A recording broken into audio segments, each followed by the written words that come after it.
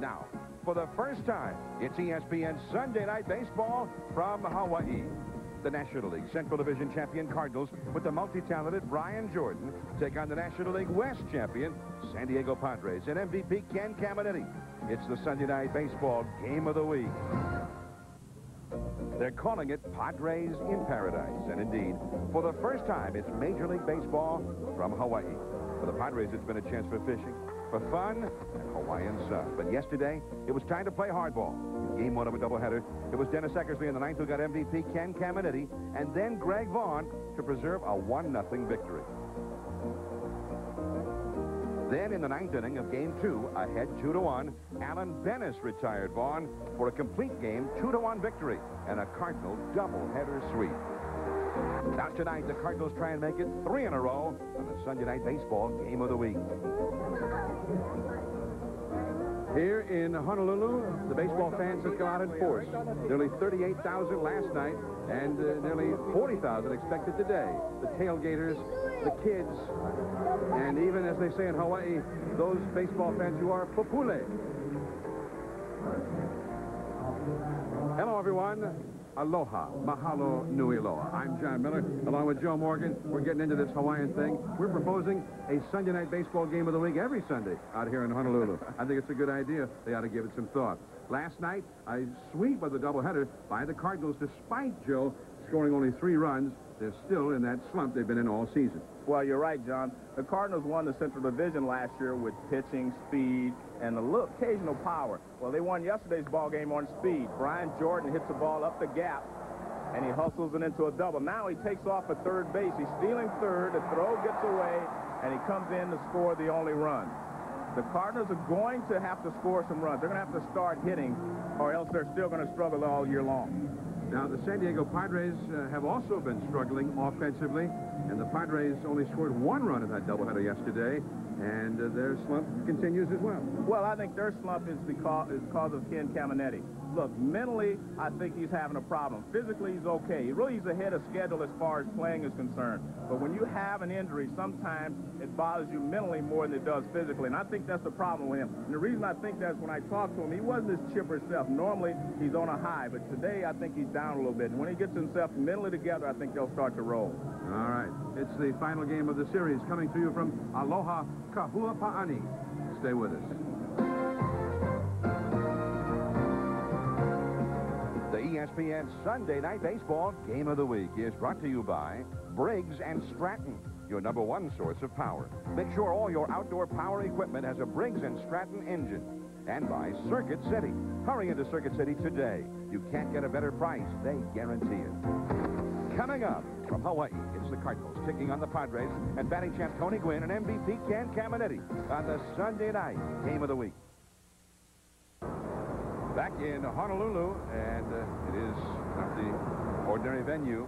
We're just a little bit west, out right near Pearl Harbor here. Aloha Stadium. Tony La Russa's St. Louis Cardinals came here all the way from Miami. They had just the 1 day off between a game in Miami before they opened this series last night. The Padres came here from Pittsburgh, but they had a couple of days off. Here is the Pepsi Cardinals lineup. Delino DeShields back in at second base. Dimitri Young, first base. Willie McGee gets the start in right field. Brian Jordan is back in center field hitting cleanup, and he has always hit well against Andy Ashby. Ron Gant in left field. Gary Gaetti, third base. Tom Lampkin is the catcher. Royce Clayton is at shortstop hitting 8th. And rookie Brady Raggio gets the start for St. Louis. And on the mound for the Padres is the tough right-hander Andy Ashby. Well, Ashby throws hard. He has a good curveball and occasional changeup. When he throws strikes, he usually wins, so I think that'll be our quick tip-off. If he's throwing strikes, he will usually pitch a very fine ball game. And let's take a look at the defense that will perform behind Ashby in today's ball game. A couple of changes. And center field, Ricky Henderson will be playing center field. Steve Finley normally occupies that spot, but Henderson will be there today. Cian Fracco will start at shortstop in place of Gomez. So a couple of changes there for the Padres. And here is Delino DeShields as we're ready to play ball from Hawaii. Big crowd still coming in. First pitch swinging strike by Delino DeShields. DeShields hitting .250, and right now on the Cardinals, that is one of the better batting averages. Cardinals as a team are hitting only .205. Right to third, Caminetti. There is one away. Yeah, we talked about Caminetti and how I felt like mentally he wasn't, up to par.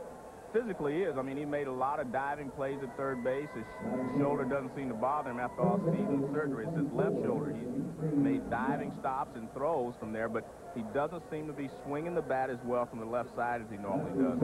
And again, I think when you have a problem physically, it affects you more mentally sometimes. Now here is Dimitri Young. He is hitting .259 with 1 home run and 6 driven in.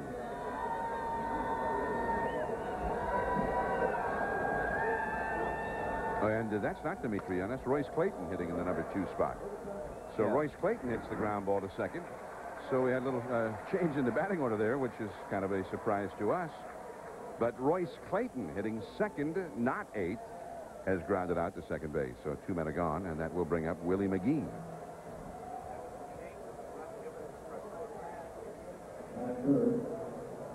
Well, fans in Hawaii who had always hoped for Major League Baseball here, but as an editorial said yesterday in one of the Honolulu papers, baseball coming here on a permanent basis is nothing more than a pipe dream, but at least for a one weekend, Major League Baseball has come to the Hawaiian Islands. Willie McGee is the batter now. 2 down and nobody on. And a AAA ball club here, the Hawaii Islanders, have played for some 27 seasons in Honolulu, most of them in another ballpark.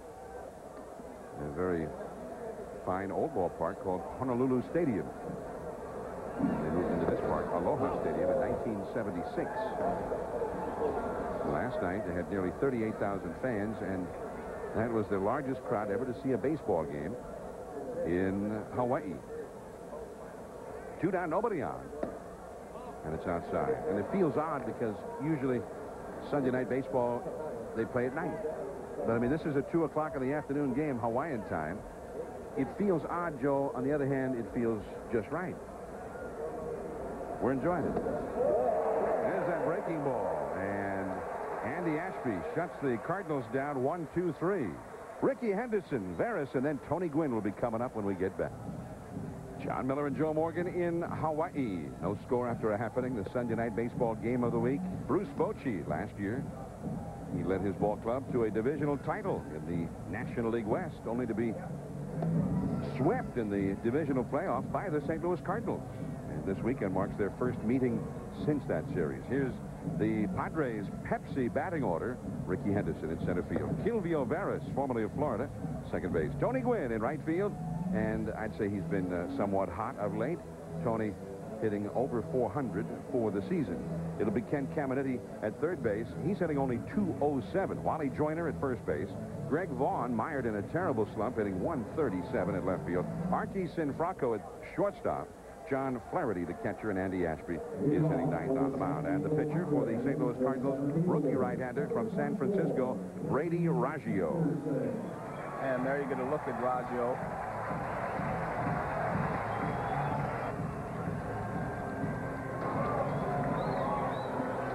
He won his first start against the Marlins. This is his second start this year as a rookie. Ricky Henderson leads it off against him. And the count is 0-1. Ricky Henderson also not hitting, only a 160 batting average, although he still gets a lot of walks. Strike 2 on the outside. And when his 4 outfielders for 3 spots, not too many for the Padres, because now that Steve Finley's down, they're glad that they did not trade Ricky Henderson. 1 ball and 2 strikes to Henderson. And I've been watching Ricky a lot this season, John, and he's taken a lot more pitches than I've ever noticed. He's always walked, but he didn't take fastballs down the middle. And he's doing a lot of that lately. Foul ball.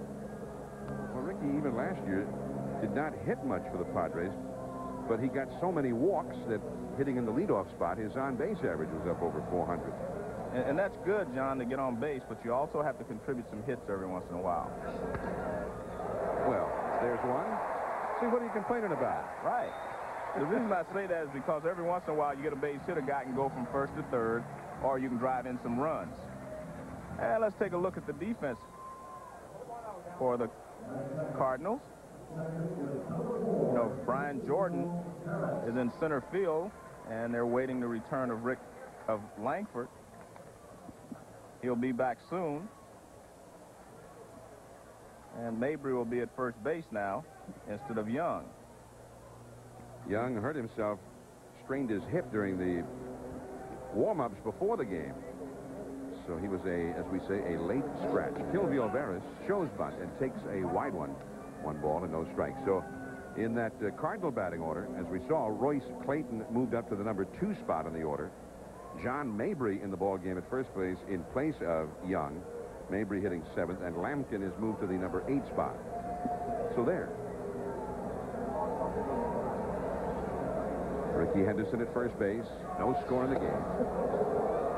Veras hitting only 179 with 2 early home runs, and the conventional wisdom around the Padres is that when he hit a couple of early homers, he kind of liked the idea. He kind of fashioned himself as a home run hitter, and they feel it kind of fouled up his swing. Well, that was kind of a pretty big swing there for second place hitter. Right there, a long swing. Down the left field line, fair ball. It's an automatic double.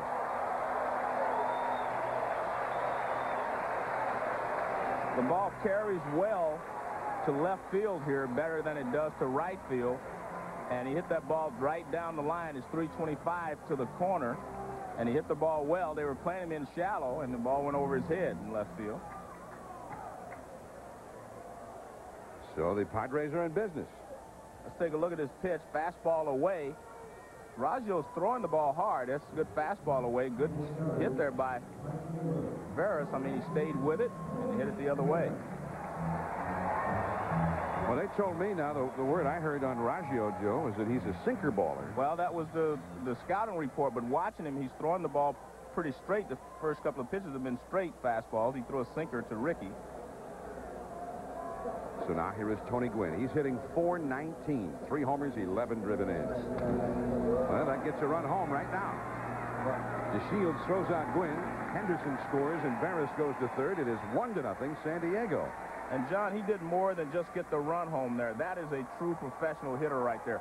He made sure he pulled the ball. When you're hitting with runners at second and third, no one out, your job is still to hit the ball to the right side to move the runner from second over to third base. Now he's at third base with a chance to score on a fly ball. If you hit a ground ball, a shortstop, or a long fly baller, sometimes it doesn't help you to move up both runners.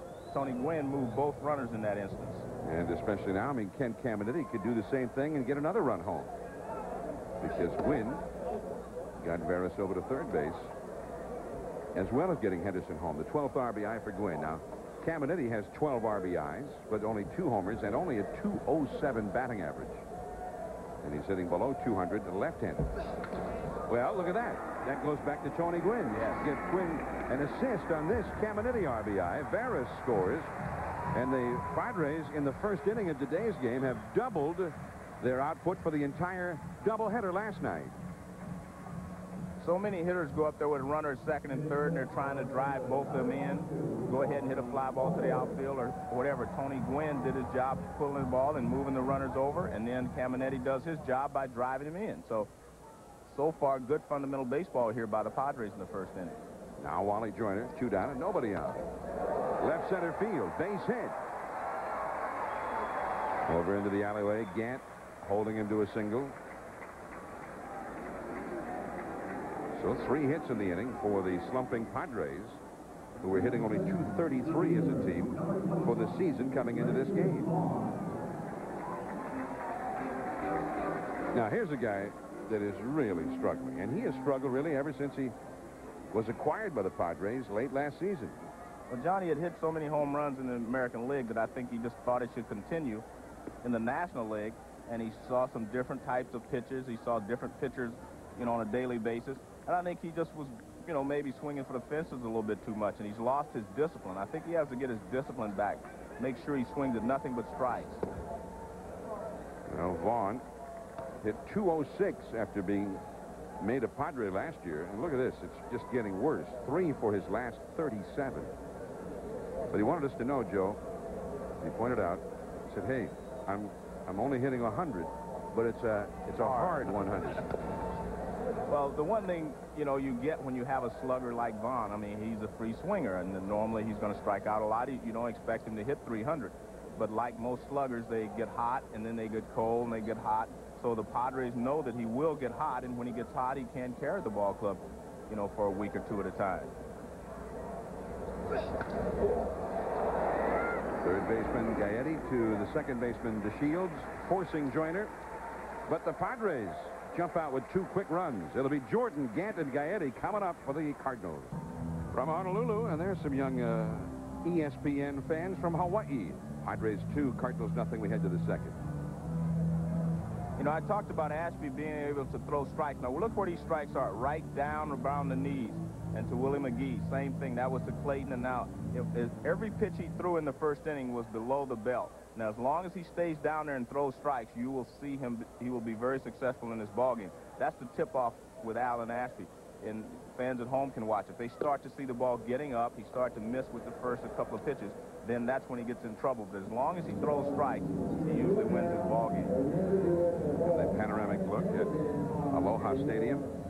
Last night, those outfield stands in the lower deck were just about totally filled, but we see people still coming into the ballpark, and there tend to be a lot of traffic that gets tied up when a big crowd gathers here, so those stands may fill in as we go along. Here is Brian Jordan. We missed him last week. He was out with a back injury. He's hitting 273, only 2 RBIs for the season. That's a foul ball on the third base side. And of course, he's a guy that they look to go out and get 100 RBIs and to play a great outfield for them, steal some bases. And this is a ball club that doesn't have anybody who goes out and wins the batting title or drives in 150 runs or hits 48 homers, anything like that. But they got a lot of guys who do a lot of things. And they chase that bad ball, talking about keeping that one down, Joe. He put that one down in a lava tube. 2 strikes the count. Well, the Cardinals last year, I mean, really Brian Jordan was their MVP candidate, you know, for the league. But they have a lot of valuable players. They just all contribute. It's not really a one-man team or a two-man team. They have a lot of guys that contribute a lot to their success. Well, look at that. Again, keeping the ball down, and strike 3. Well, so far he's been almost perfect in the first 4 hitters. I mean, these are the pitches that he threw to Jordan. See where that pitch is? Down further, and down and again. That's perfect. And he's throwing 90+ miles an hour, 96 to be exact. So he's throwing real hard, and as long as he keeps it down, he's going to be successful.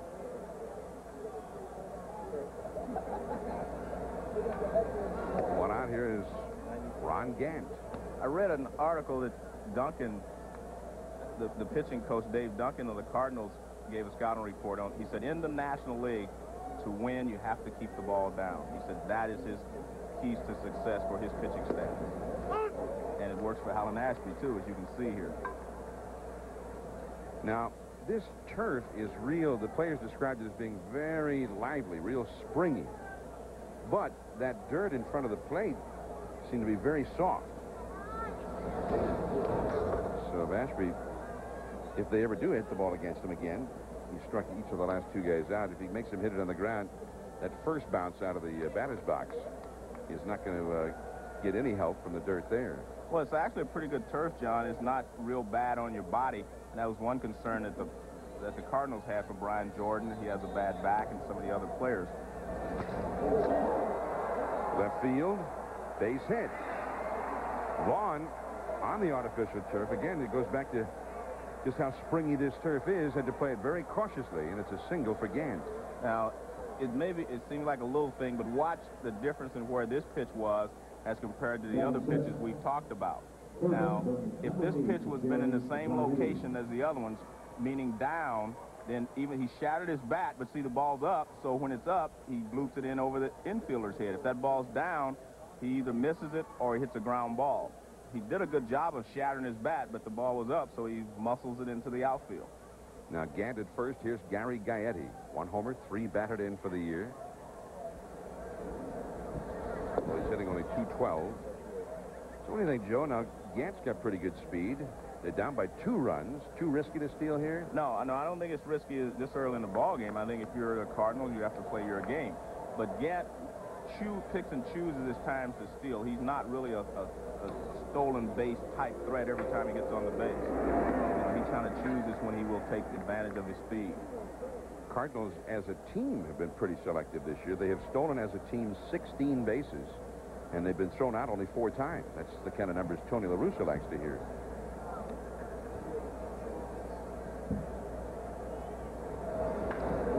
Right to second. Jarris doubles him up. Ron Gant could not get back. And just like that, the inning is over. 2-0 for the Padres. Archie Sinfranco will be coming up when we return to Hawaii. As the view, neighborhood not far from Aloha Stadium, which itself is not far from Pearl Harbor. And aloha. I'm getting into that, Joe. I should see. I'm saying aloha to everybody who comes anywhere near me.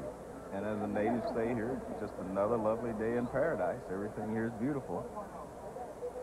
I thought it was the tourists who said that. No, that's the natives. They said just another lovely day in paradise, Joe. Here's Archie Sinfranco, broken bat comebacker, and Raggio throws him out. Tony Gwynn played in this ballpark 15 years ago when it was a Padres AAA affiliate. We asked him about it. The first thing you notice right away is that crown they have in center field. When I was here in AAA, I was a center fielder, and so you play right on the point of that crown, and any direction you go, you're going downhill. Usually in the afternoon, the wind blows straight in from right field, so it's definitely a part that favors a right-handed hitter. If you can get the ball in the air or left center or left field, the ball's going to carry. Usually, you hit it to straightaway right field, the wind's going to hold it up, and it's going to be, it's going to be a can of corn really for the outfielders. John Flaherty, the hitter, 1 ball and no strikes, and he takes a called strike. 1 ball and 1 strike now to Flaherty. John, there's another unusual point here, other than just the crown in center field, and that is down the left field line. As the sun goes down, the first baseman has trouble. The sun will be setting in that little area over there where the stadium is not completely enclosed, and the sun will bother it. There on your left, right down there. The open area. Yeah. 1-2 the count, and Raggio misses with the slider. 1 ball and 2 balls and 2 strikes now to Flaherty. Flaherty hitting .200, no homers, 4 driven in. He hit over .300 after being acquired from Detroit last year. Toward the middle, Clayton. And there is the second out. Let's take a look at the crown that Tony Gwynn was talking about. Now, what happens, this is the center fielder, and the crown rolls off this way.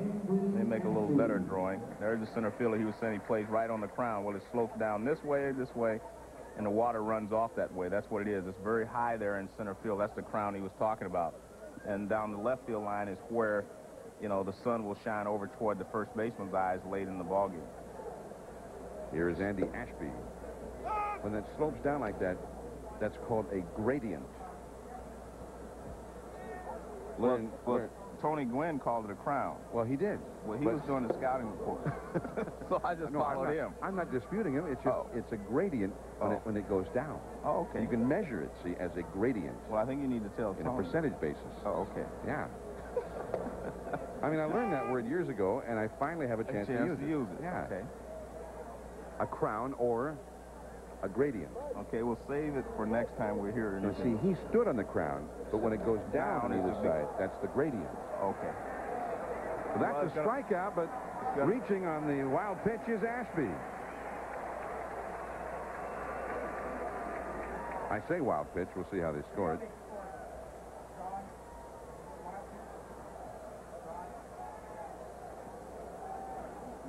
Well, let's take a look at this. the catcher's sitting there, and it bounces on the gradient side, on the on the gradient there, and it bounces away from him. and Andy Ashby runs to first base. And I called him Alan Ashby earlier, and that's obviously Alan Ashby was the catcher for the Houston Astros, former teammate of mine. Actually, he and Bruce Bochy, who's the manager of the Padres, shared the catching job when I played there. It was a real compliment to Alan Ashby. Yeah. But I think Andy Ashby would not be too happy because he's about a foot taller than Alan Ashby and much more handsome. Well, I didn't say that. 1 ball and no strikes. I'm just reporting. Okay. 2-0 the count to Ricky Henderson. He singled in the first and started a 2-run Padres rally. 2-0. San Diego is leading. Brady Raggio on the mound for the Cardinals. He misses inside. 2-0 to Ricky. So Ashby reaches on the wild pitch. Strikeout plus the wild pitch. Ironically, that was Raggio's first strikeout of the game. And he didn't get the guy out. So there's ball 4 to Ricky. Well, this is a typical Ricky Henderson type day when he's playing well and has a base hit and a walk. You know, he gets on base a lot, as you mentioned. See, now in this case, John, a walk is as good as a hit because he just moves the pitcher up. But sometimes if you have a base runner first who can run, then you want him to get a base hit. Hit a ball in the gap, get a single so the guy can move up more than one base. So it is important to get on base as a leadoff hitter, but you also need to get some base hits as well. Here is Kilvio Veras. He hit a double down the left field line, really fueling that 2-run first inning rally. There's that big swing again, but playable in left for Gant. Well, it took off, didn't it? That wind that Tony Gwynn was talking about. Veras muscling up. 2-0 Padres. We head to the third. Mabry coming up from Honolulu.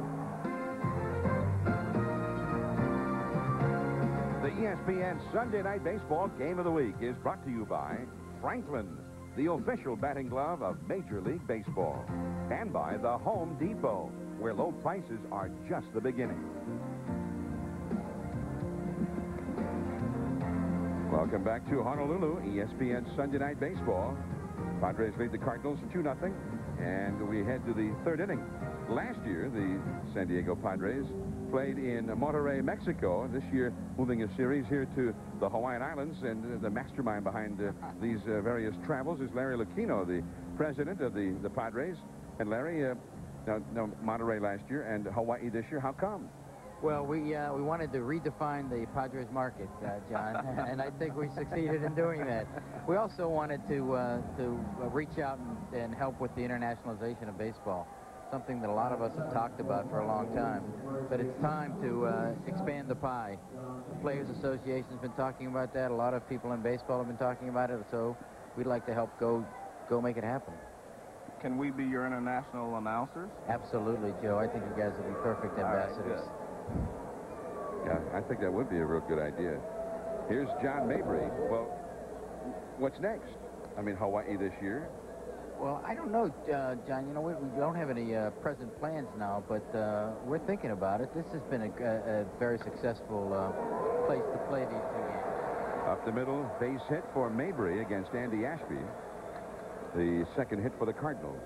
The stadium has played pretty true to the game, and we've got tremendous support. I think there's going to be close to 40,000 people here today. Now, you guys have enjoyed themselves. Bruce Bochy went out, did some deep-sea fishing, caught himself a mahi-mahi. How about that? And then a luau. And, you learned from the best, you and Doug Bockler and Trevor Hoffman. That's the president of the Padres there on the right. Sometimes you have to swallow your pride for the good of the organization. Oh, you look good. Oh, thank you. He's a hula natural. That's a base hit. Pass in Franco. For Tom Lampkin. Over to second and holding is Mabry. And now Raggio will come up. 2 on, nobody out. 2-0 for the Padres. Well, it's a pitch is down as Ashby wanted. He was trying to get the double play, and he hits it in the hole. Good attempt there by Cianfrocco. He just can't get over there in time, and the Cardinals have something going here in the third inning. And Brady Raggio will come up, most likely to drop down a bunt with the leadoff man, Delino DeShields, behind him. Now, Larry, you and the Padres are real pioneers in terms of trying to, I mean, not just internationalized baseball, globalized baseball, as it were. But I mean, taking your team out and doing that. But now also you had the agreement with the team in Japan, and have been at odds over the situation with Hideki Irabu, the pitcher. What any news on that? Well, the runners are going. The ball is hit. They get the out there. Double play. Spectacular turn by Kilvio Veras on a hit-and-run play, and he still gets the double play. Sometimes you try something special and it backfires on you. The obvious play looked like should have been a bunt situation, and you should have had Raggio bunting, but they tried something and it looked like it was going to work right away. But a good job by Kilveras here getting back to Kilvio to get there, and he makes an off-balance throw. Nice play there at first base. Wally Joyner played the bounce very effectively. Actually, Kilvio did not break right away. The shortstop was covering, so it's a very fine play by the second baseman. And here's Delino DeShields hitting one foul. So just like that, the Cardinals have a runner at third base, Mabry, but with 2 down. So, again, Larry, the latest on Irabu. Well, there are still negotiations alive on it, John. We'd like to get it resolved. I think everyone would like to see Mr. Irabu playing Major League Baseball this year. But, you know, it takes 2 to tango, and we've got to get a good deal that makes sense for the Padres and makes sense for the other club who might be interested in having him pitch for them this year. So the notion that he'll ever pitch for the Padres is yeah, I think not even being discussed. No, I think that so much water has gone under the bridge that is unlikely. We'll always have a light on in the window should he change his mind and want to come home to Southern California. But I think that he's pretty much made his preferences known. I just, you know, it's a very unusual situation.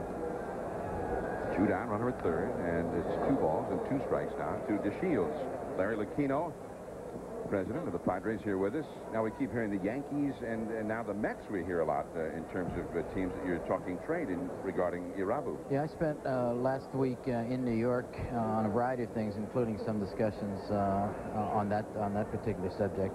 But again, there's nothing to announce. I just hope we can get something done soon enough so we can put the issue behind us. Shallow left, base hit. Heading for second, DeShields. Mabry has scored, and DeShields has a double. 2-1 for the Padres. Well, the Cardinals do get a run out of it after the double play. Ashby threw a pitch, looked like it was a sinker, maybe away from DeShields. Yes, it is, down and away, and DeShields just hits it off the end of the bat, but he finds an area down the left field line, and Vaughn does a good job of playing it. As you see, the ball takes that weird bounce because he had so much English on it off the end of the bat. And by the time they get it back in, DeShields, who runs well, is at second with a double. Out here, Joey, it had so much Hawaiian. Okay. Here is Royce Clayton, and he takes high for ball 1. What about coming back to Honolulu? You know, we were talking with some of the local governmental leaders, including Governor Cayetano. He's a big supporter of baseball here, and he wanted it to be very clear that if we wanted to come back, they'd love to have us. They'd love to see the Padres as Hawaii's team. Look out. Under the chin of Clayton, 2-0. Now the catcher, Flaherty, will go out and visit with Andy Ashby.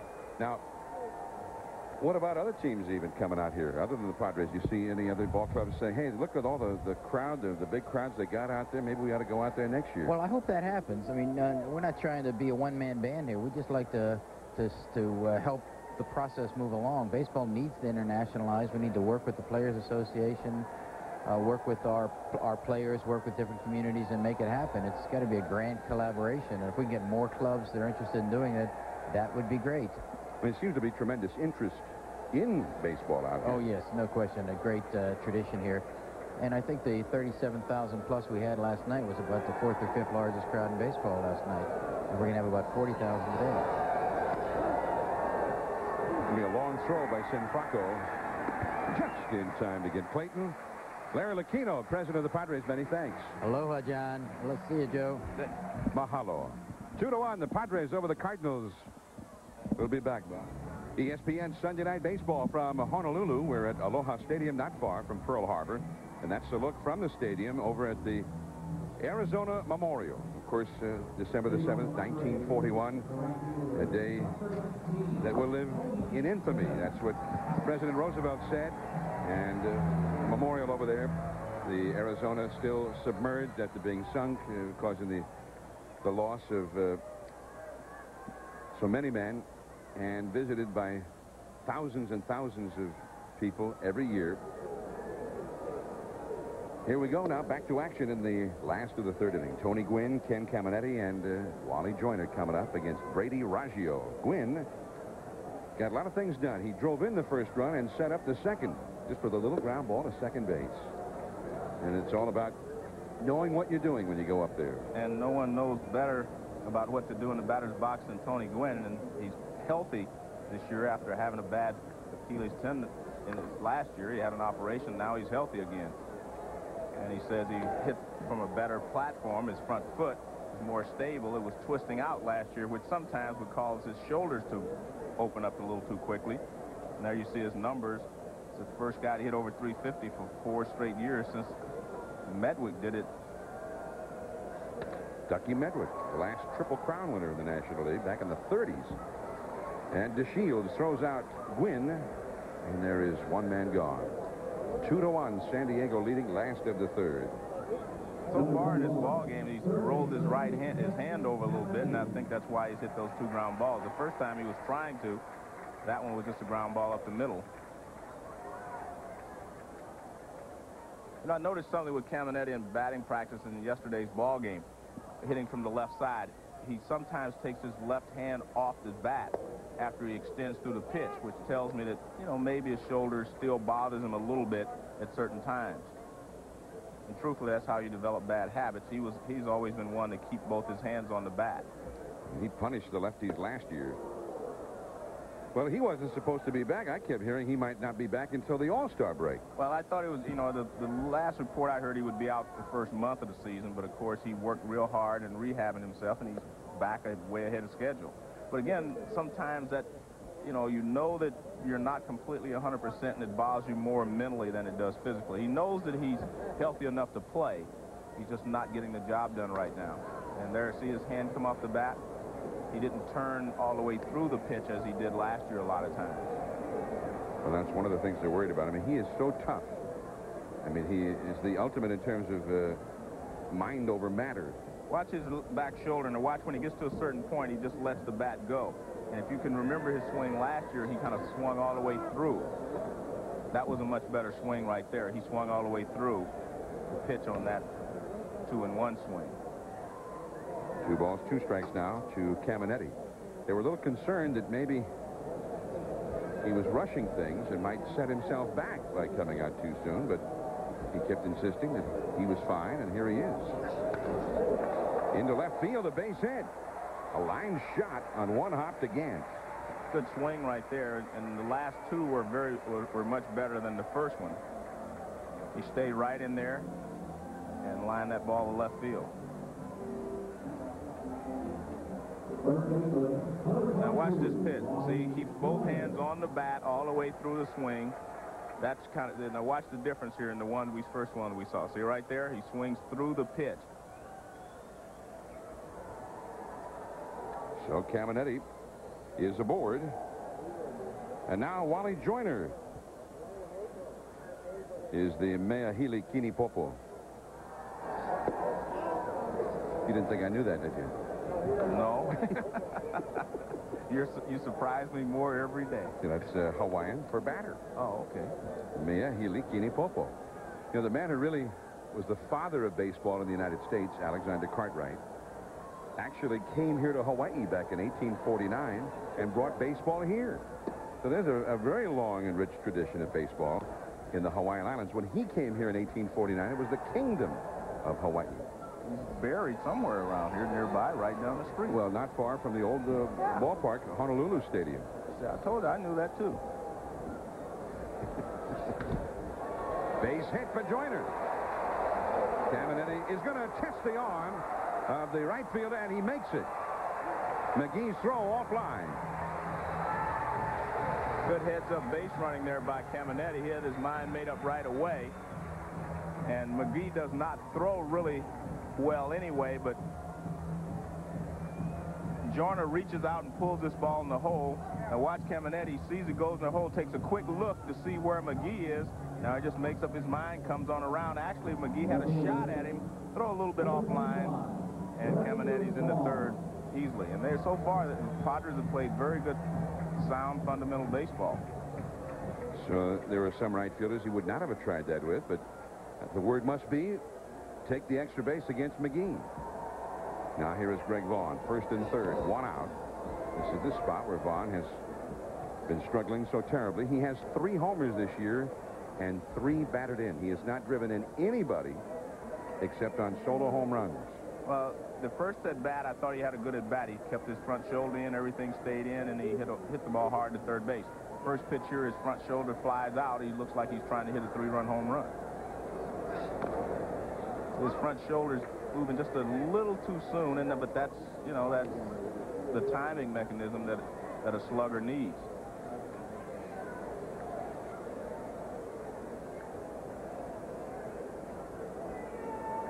Caminetti is the Cucchini at third. Joyner the Cucchini at first. Oh, look at that. The throw down to third. Almost. Safely back is Caminetti. Lampkin gunning the ball down there after Vaughn goes down on strikes. Well, the first 2 pitches, his shoulder kind of pulled out, but he was able to get a piece of them because they were fastballs. Now watch, this is a breaking ball down and away.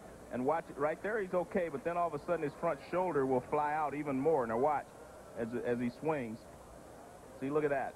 His front shoulder just flies out, no control, and that's what we were talking about earlier. Needs to have just a little bit more discipline because he's, you know, free swingers are like that. Those sluggers, normally they're going to go through spells where they're not keeping their front shoulder in and they will strike out a lot. Then they'll go other times where they're swinging the bat well and they'll keep their front shoulder in. What they're doing here is deciding what they're going to do if there is a double steal. You know, if Joyner takes off from first base, they're deciding whether they're going to throw through or try to get Caminetti at third base. That's what the meeting at the mound was about. Coming up now on Wednesday night.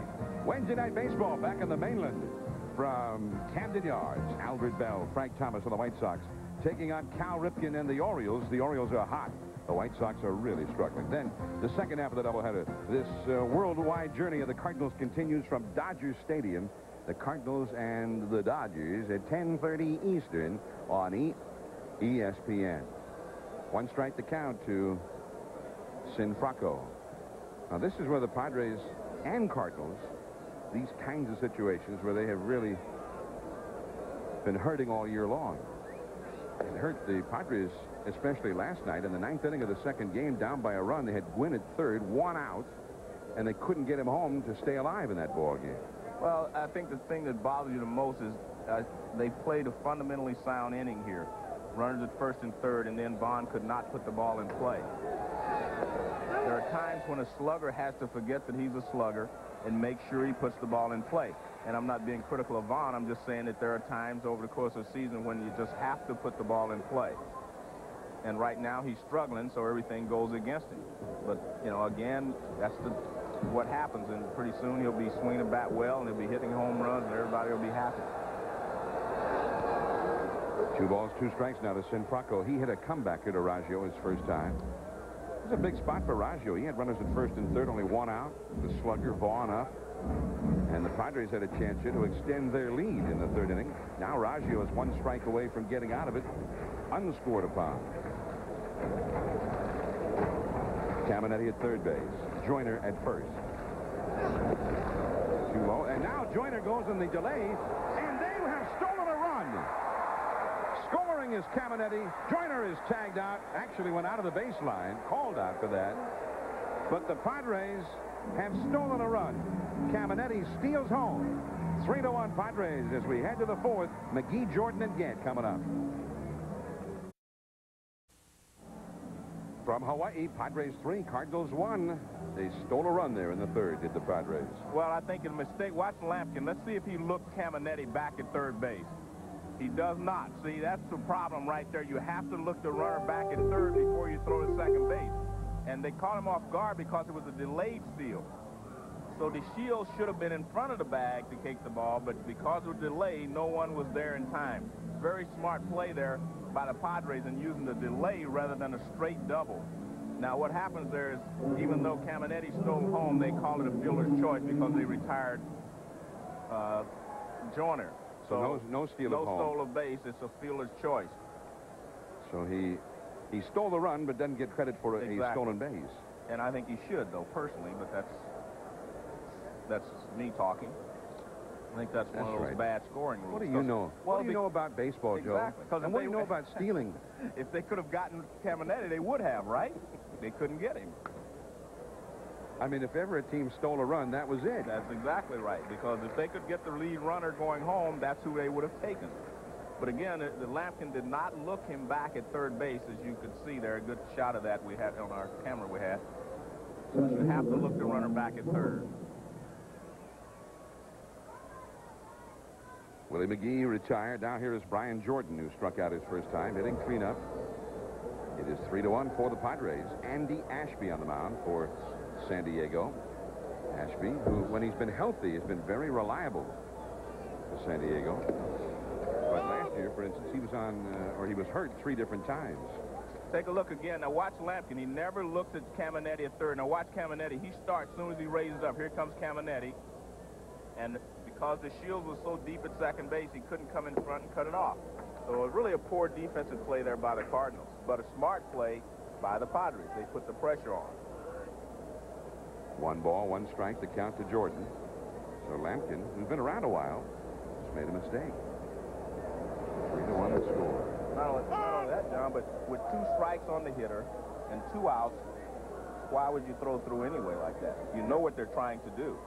Maybe you throw the ball back to the pitcher and then, or something, but I would never, with 2 strikes on the hitter, you can't let him steal a run.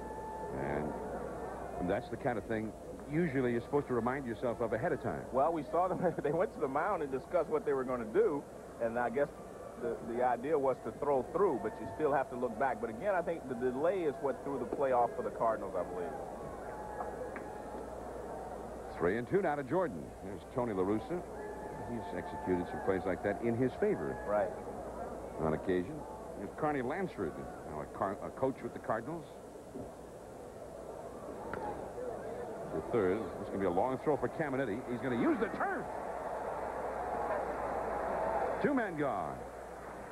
Good play there by Caminetti to use the turf. I think Davey Concepcion, the first guy I saw, really start to use that play, because most of the time the infielders on the left side have good arms, and they usually want to show them off. And Caminetti has one of the best arms in baseball, but you can see here he clearly throws that in to get a 1-hopper to Joyner.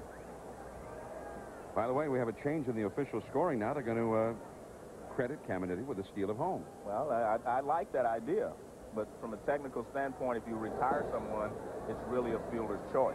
Well, I like, though, the idea, Joe, that they clear it with you before they... Right. No, I agree. He deserves a stolen base because you're right. He stole the run. He stole the run. Yeah. Gant, the hitter. Wow. Gant was halfway back to the dugout as that one snapped over the inside. 1 ball, 1 strike. Good breaking ball here. We talked about how good a curveball Ashby has, and you see great rotation there, real tight rotation that breaks straight down, and Gant is already turned away. It reminds me of, growing up in San Francisco, I used to see Sad Sam Jones. He'd make guys fall down and the ball break over the plate. 2 balls and a strike to Ron Gant. He singled his first time. 2 down, nobody on. 3-1. And now Flaherty goes out to talk to Ashby. Well, we mentioned that Ashby has been so dependable. In the last 3 seasons, Greg Maddux of the Braves has the best ERA, and then there's Ashby, just ahead of Ismael Valdez, Tom Glavine, and John Smoltz. He's the only non-Dodger, non-Brave who made the list. And one thing that they all have in common is they try to keep the ball down, except John Smoltz. He can overpower you, but all the other pitchers in that rotation use sinkers and sliders and off-speed pitches. Even Smoltz seems like he's more effective when he's You're right. keeping the ball down. That is a strike on the outside. 3-2 the count. They had three infielders to the left of second. Now you see the second baseman, Kilvio Barris, moving back to the right side a little bit. Well, I think that was the play with Gant's head a little bit. When he's ahead in the count and they're going to have to throw a fastball, they think he might try to pull it, so you move over. Now with 2 strikes, he might go the other way, so you move back. That one is belted deep into left center field. Henderson can't get it, and he crashes into the wall. Gant to second. Heading for third. He's going to be waved home. Here comes the relay. Please, an inside the park home run.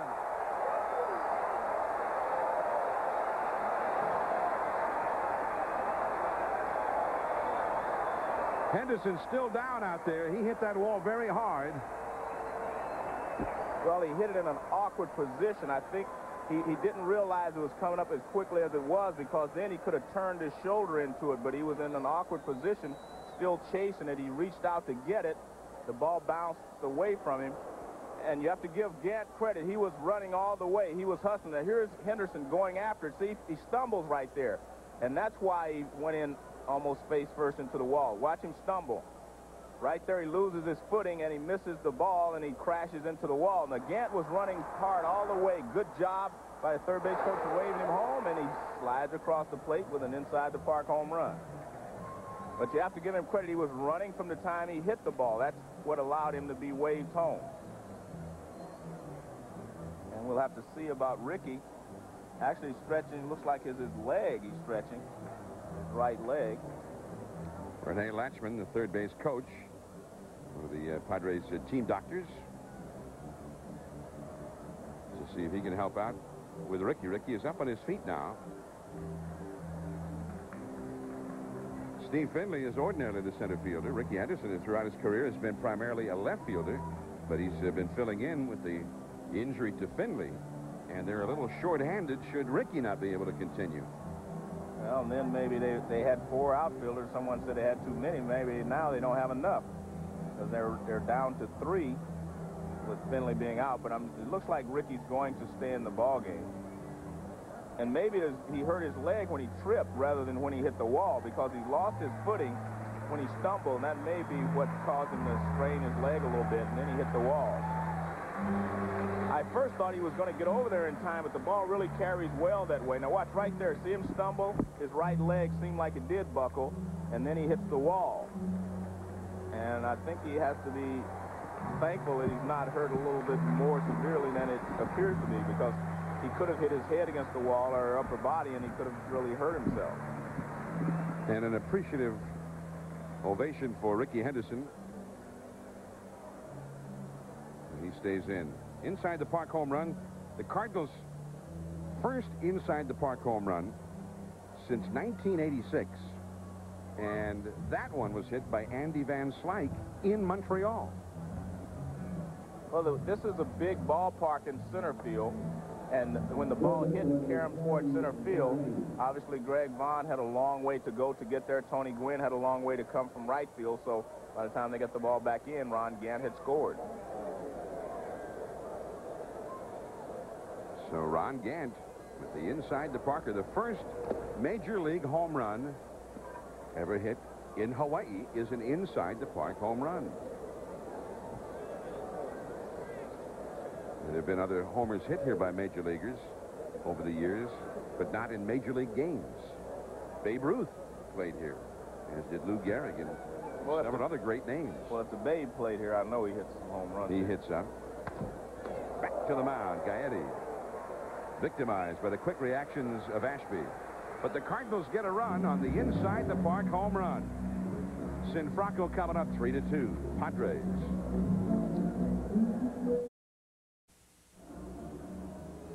Sunday Night Baseball from Honolulu. Padres 3 and the Cardinals 2 as we go to the last of the 4th inning. Now tomorrow at 8:30 Eastern, 5:30 Pacific, 2:30 Hawaiian. It's the Anderson Consulting World Championship of Golf U.S. Championships. The field including Phil Mickelson, Tom Lehman, and Mark O'Meara will be competing in single elimination match play competition. That's the Anderson Consulting World Championship of Golf tomorrow at 8:30 Eastern on ESPN. Here we go now. Archie Sinfracco takes a called strike. 3-2. The Padres are leading. Last of the fourth. Brady Raggio on the mound for the Cardinals, the rookie. And that is a called strike. Or as they say in Hawaii, Raggio is the mea noa pitcher. Oh, okay. The mea noa. Facing the mea hili kinipopo. Sinfracco. Sinfracco sounds like a guy who would understand that, doesn't he?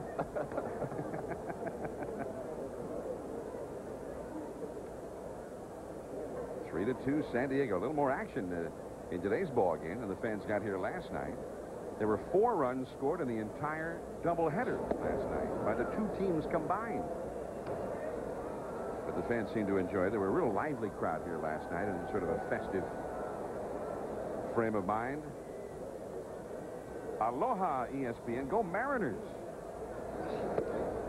So, Mariners, certainly, they have some fans out here. I know the Dodgers have many fans out here. The San Francisco Giants have a lot of fans here.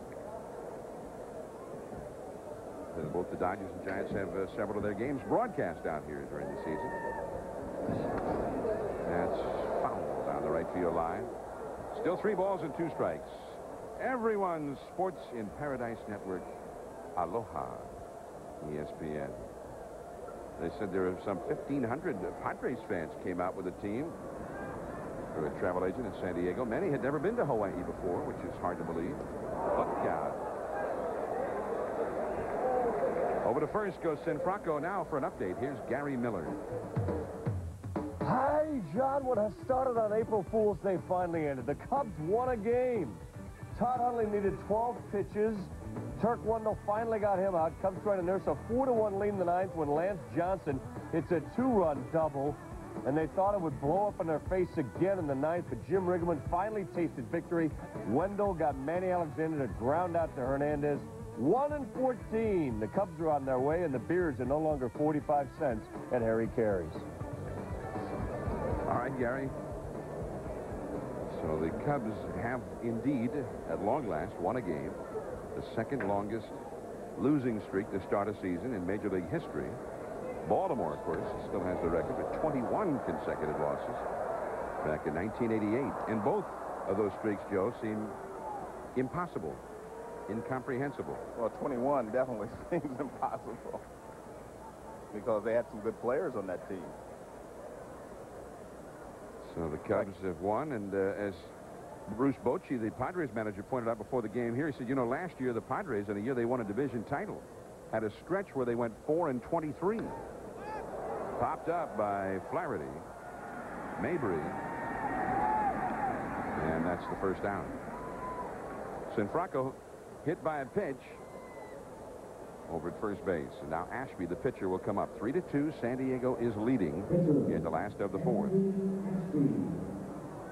And Joe Beck in the World War II. There's Bruce Bochy, who, of course, used to coach for Jim Riggleman, the Cubs manager, when Riggleman managed the Padres. And he said he was pleased that they finally ended that losing streak for Riggleman's sake. Here's Ashby. He struck out but reached first on a wild pitch. He swung and missed at a pitch in the dirt. Going back to the bag of Sinfracco. In World War II, of course, many Major League players went into the service. And many were stationed here in Hawaii, in Honolulu. Ashby showing bunt. Back to the bag is Sinfracco. And at Hickam Field, not far from here, Brigadier General William Flood thought his 7th Army Air Force team was doing so poorly, so he pulled rank and rounded up some of the top players. He brought in Joe DiMaggio, Mike McCormick of the Cincinnati Reds, Ferris Fain.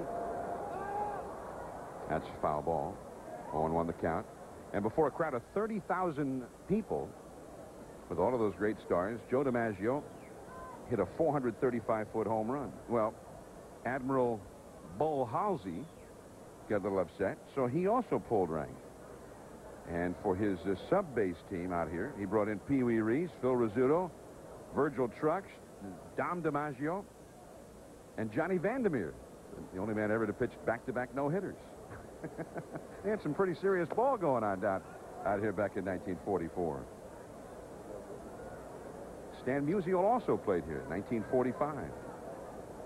And then over the years, various other major league teams actually came through here. 1953, the New York Giants came in. In 1955, the Yankees came to town with Mickey Mantle, Yogi Berra, Whitey Ford, Don Larson. And then the Brooklyn Dodgers, including Jackie Robinson. Actually, after finishing his final season in the big leagues, he came here with the Brooklyn Dodgers.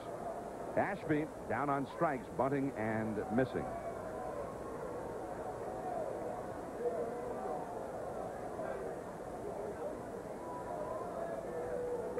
They've had seen a lot of ball here over the years. Babe Ruth came out in 1933 and played both here in Honolulu and also in Hilo. Came back with a team that was managed by Connie Mack in 1934 with Lou Gehrig and Jimmy Fox.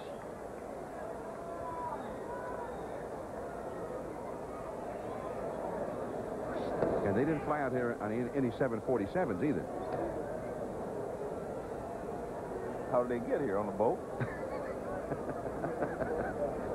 I hope so. Maybe the Babe just flew. Ricky Henderson, the hitter. Had the old Matson liners. They may have come out on maybe the Monterey or the Lurleen or whatever. 2-0 to Ricky Henderson, still in the ball game after crashing into the wall on the inside the park homer by Gant. Watch it. He stumbles. Watch his right leg, and this is what he apparently injured right there. See, he stumbles, and then he goes face first almost into that wall. That's why I say he's lucky he wasn't injured more than he was, but it seemed to be just a problem with his right leg, and he seems to be okay. So Padres are breathing a sigh of relief. That's a foul ball. 2-1 to Ricky Henderson. He's been aboard twice with a single and a walk. And even though he started today's game hitting below 200, he was hitting 160 at game time.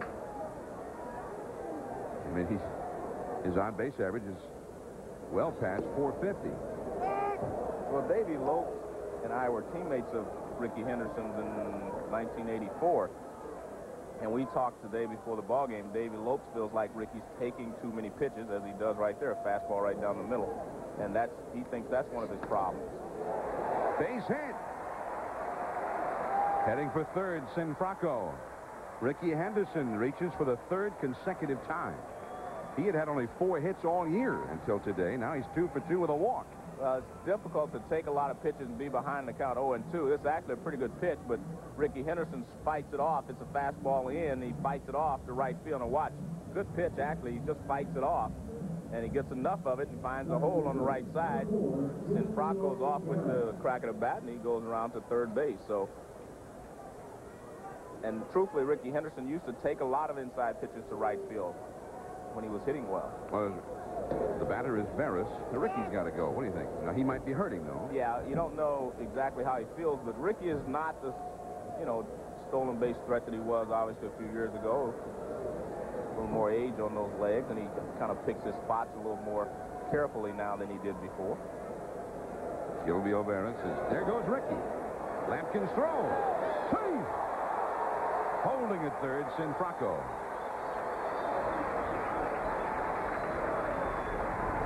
I think the Padres felt like they would not throw through there, and they didn't have Sinfracco come down the line. Although Royce Clayton was in better position, Royce got there in plenty of time that if Sinfracco would have taken off for the plate, he could have come up and taken a throw. Now watch the position.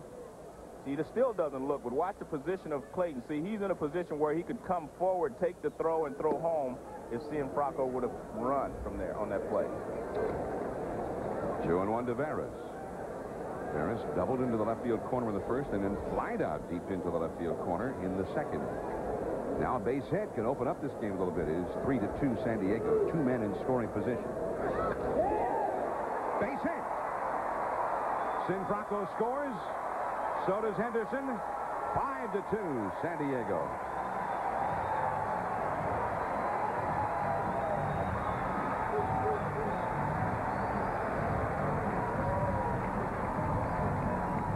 Kilvio is doing a great job today. I mean, he hits one to left field, and now he hits this one to right field for a base hit. And he drives in 2 runs. Fastball up above the belt, and he lines it to right field, just past Mabry there at first base. So he just pitches up a little bit, and he hits a bullet in the right field, and Ricky Henderson, with his speed, is able to score from second. Now, Veras is the guy who can steal a base. Raggio throws over there. Veras led the National League in stolen bases as a rookie with the Marlins the year before last. And he has 3 steals so far this year. He gets a long lead over there, the front foot out on the turn. Tony Gwynn, 0 for 2. Well, they thought he was going. 1 ball and no strike. They got to pitch out again after you do that on the first pitch? No, I think that was a smart play, though, to pitch out, because maybe you can get Veras thinking that you might pitch out, but I don't think you pitch out anymore. And if you watch Raggio, he has a pretty high leg kick, and he does give the guy time to run. He'll be trying to vary his motion here, but I don't think you pitch out anymore.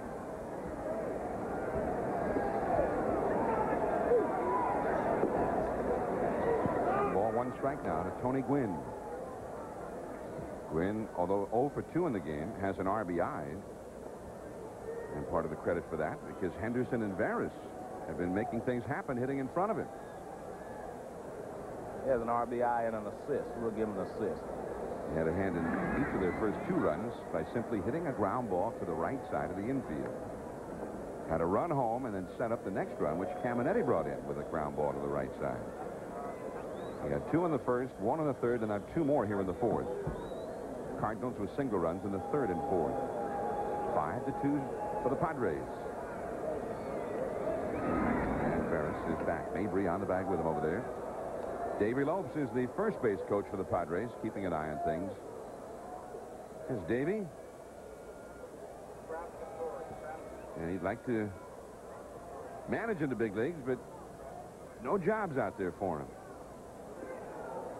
There goes Veras. Lampkin's throw. Save! Another steal.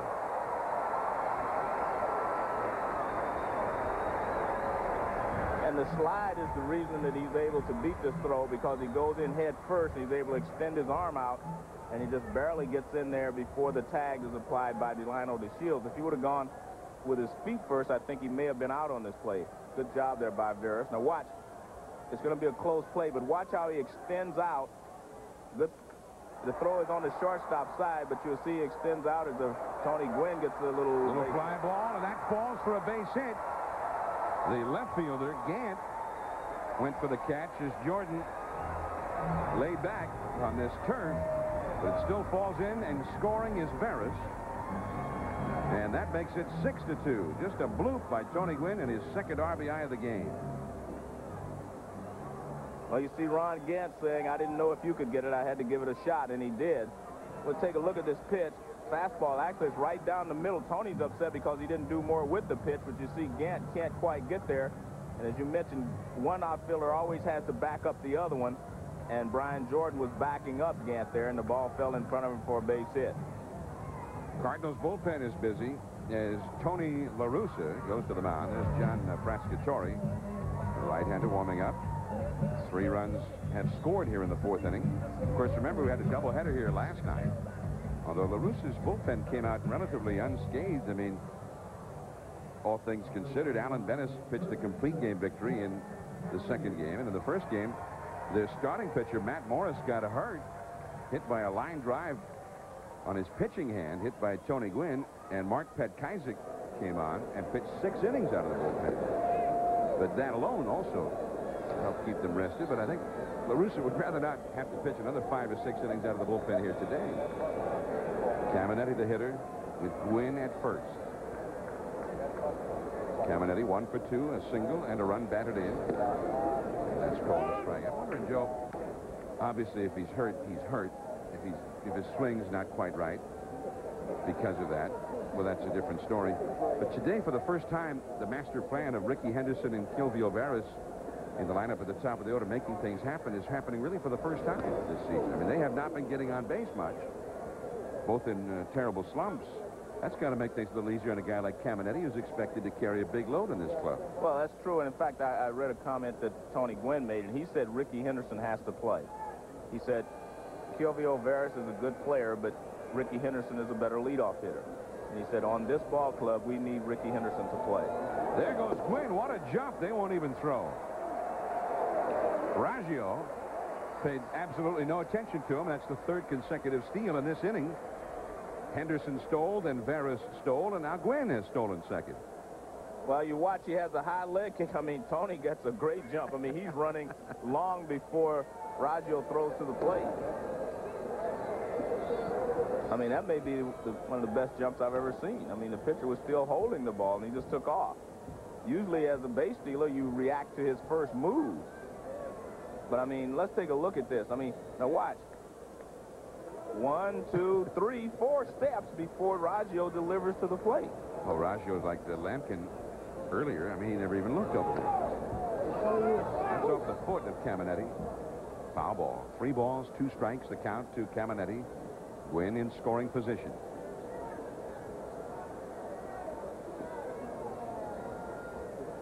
Let's take a look at this swing from Caminetti. A pretty good swing, but he doesn't like the results. It hurts. It does hurt.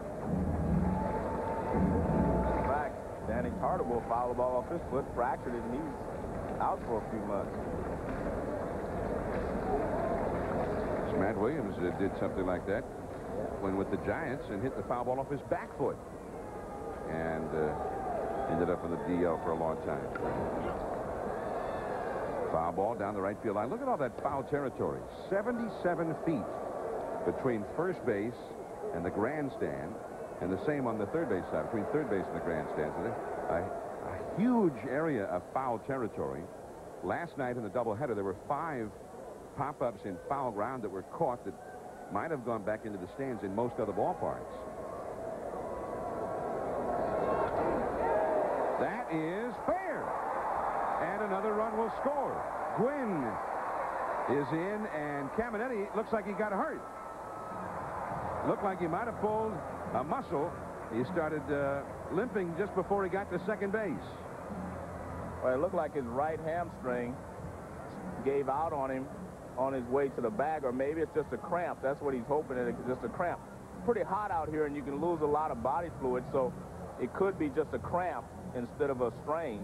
And I'm sure the Padres are hoping that it's a cramp, and he's grabbing it like it is a cramp, like maybe there's a knot in there. And we'll take a look at it as he's running here. Right there, you see him kind of come up. And, you know, truthfully, that does look like it could be a cramp, maybe more than a hamstring pull. He may have been out there. He may have been out. It looked like he reached back with his foot, but he didn't grab the foot. And you see they're trying to stretch it. I think that may be more of a cramp, but you're not sure. Well, it certainly would be ironic if that's what it is, because it was Caminetti in Mexico last year who was suffering from the effects of perhaps drinking some bad water and was all dehydrated. They had him on an IV before a game. They thought he was going to miss. Of course, he played, had a couple of Snickers bars, hit 2 home runs that day. Well, hopefully he's going to be all right. Pitching change being engineered here. 7-2 Padres will be back.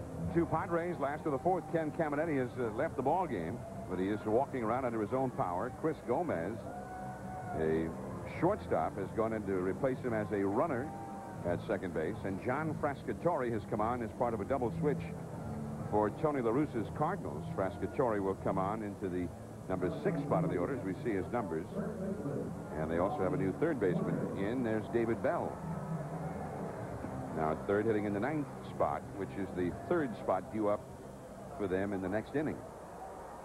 So Brady Raggio unable to make it through this 4th inning. 4 runs have scored, including 4 consecutive 2-out hits.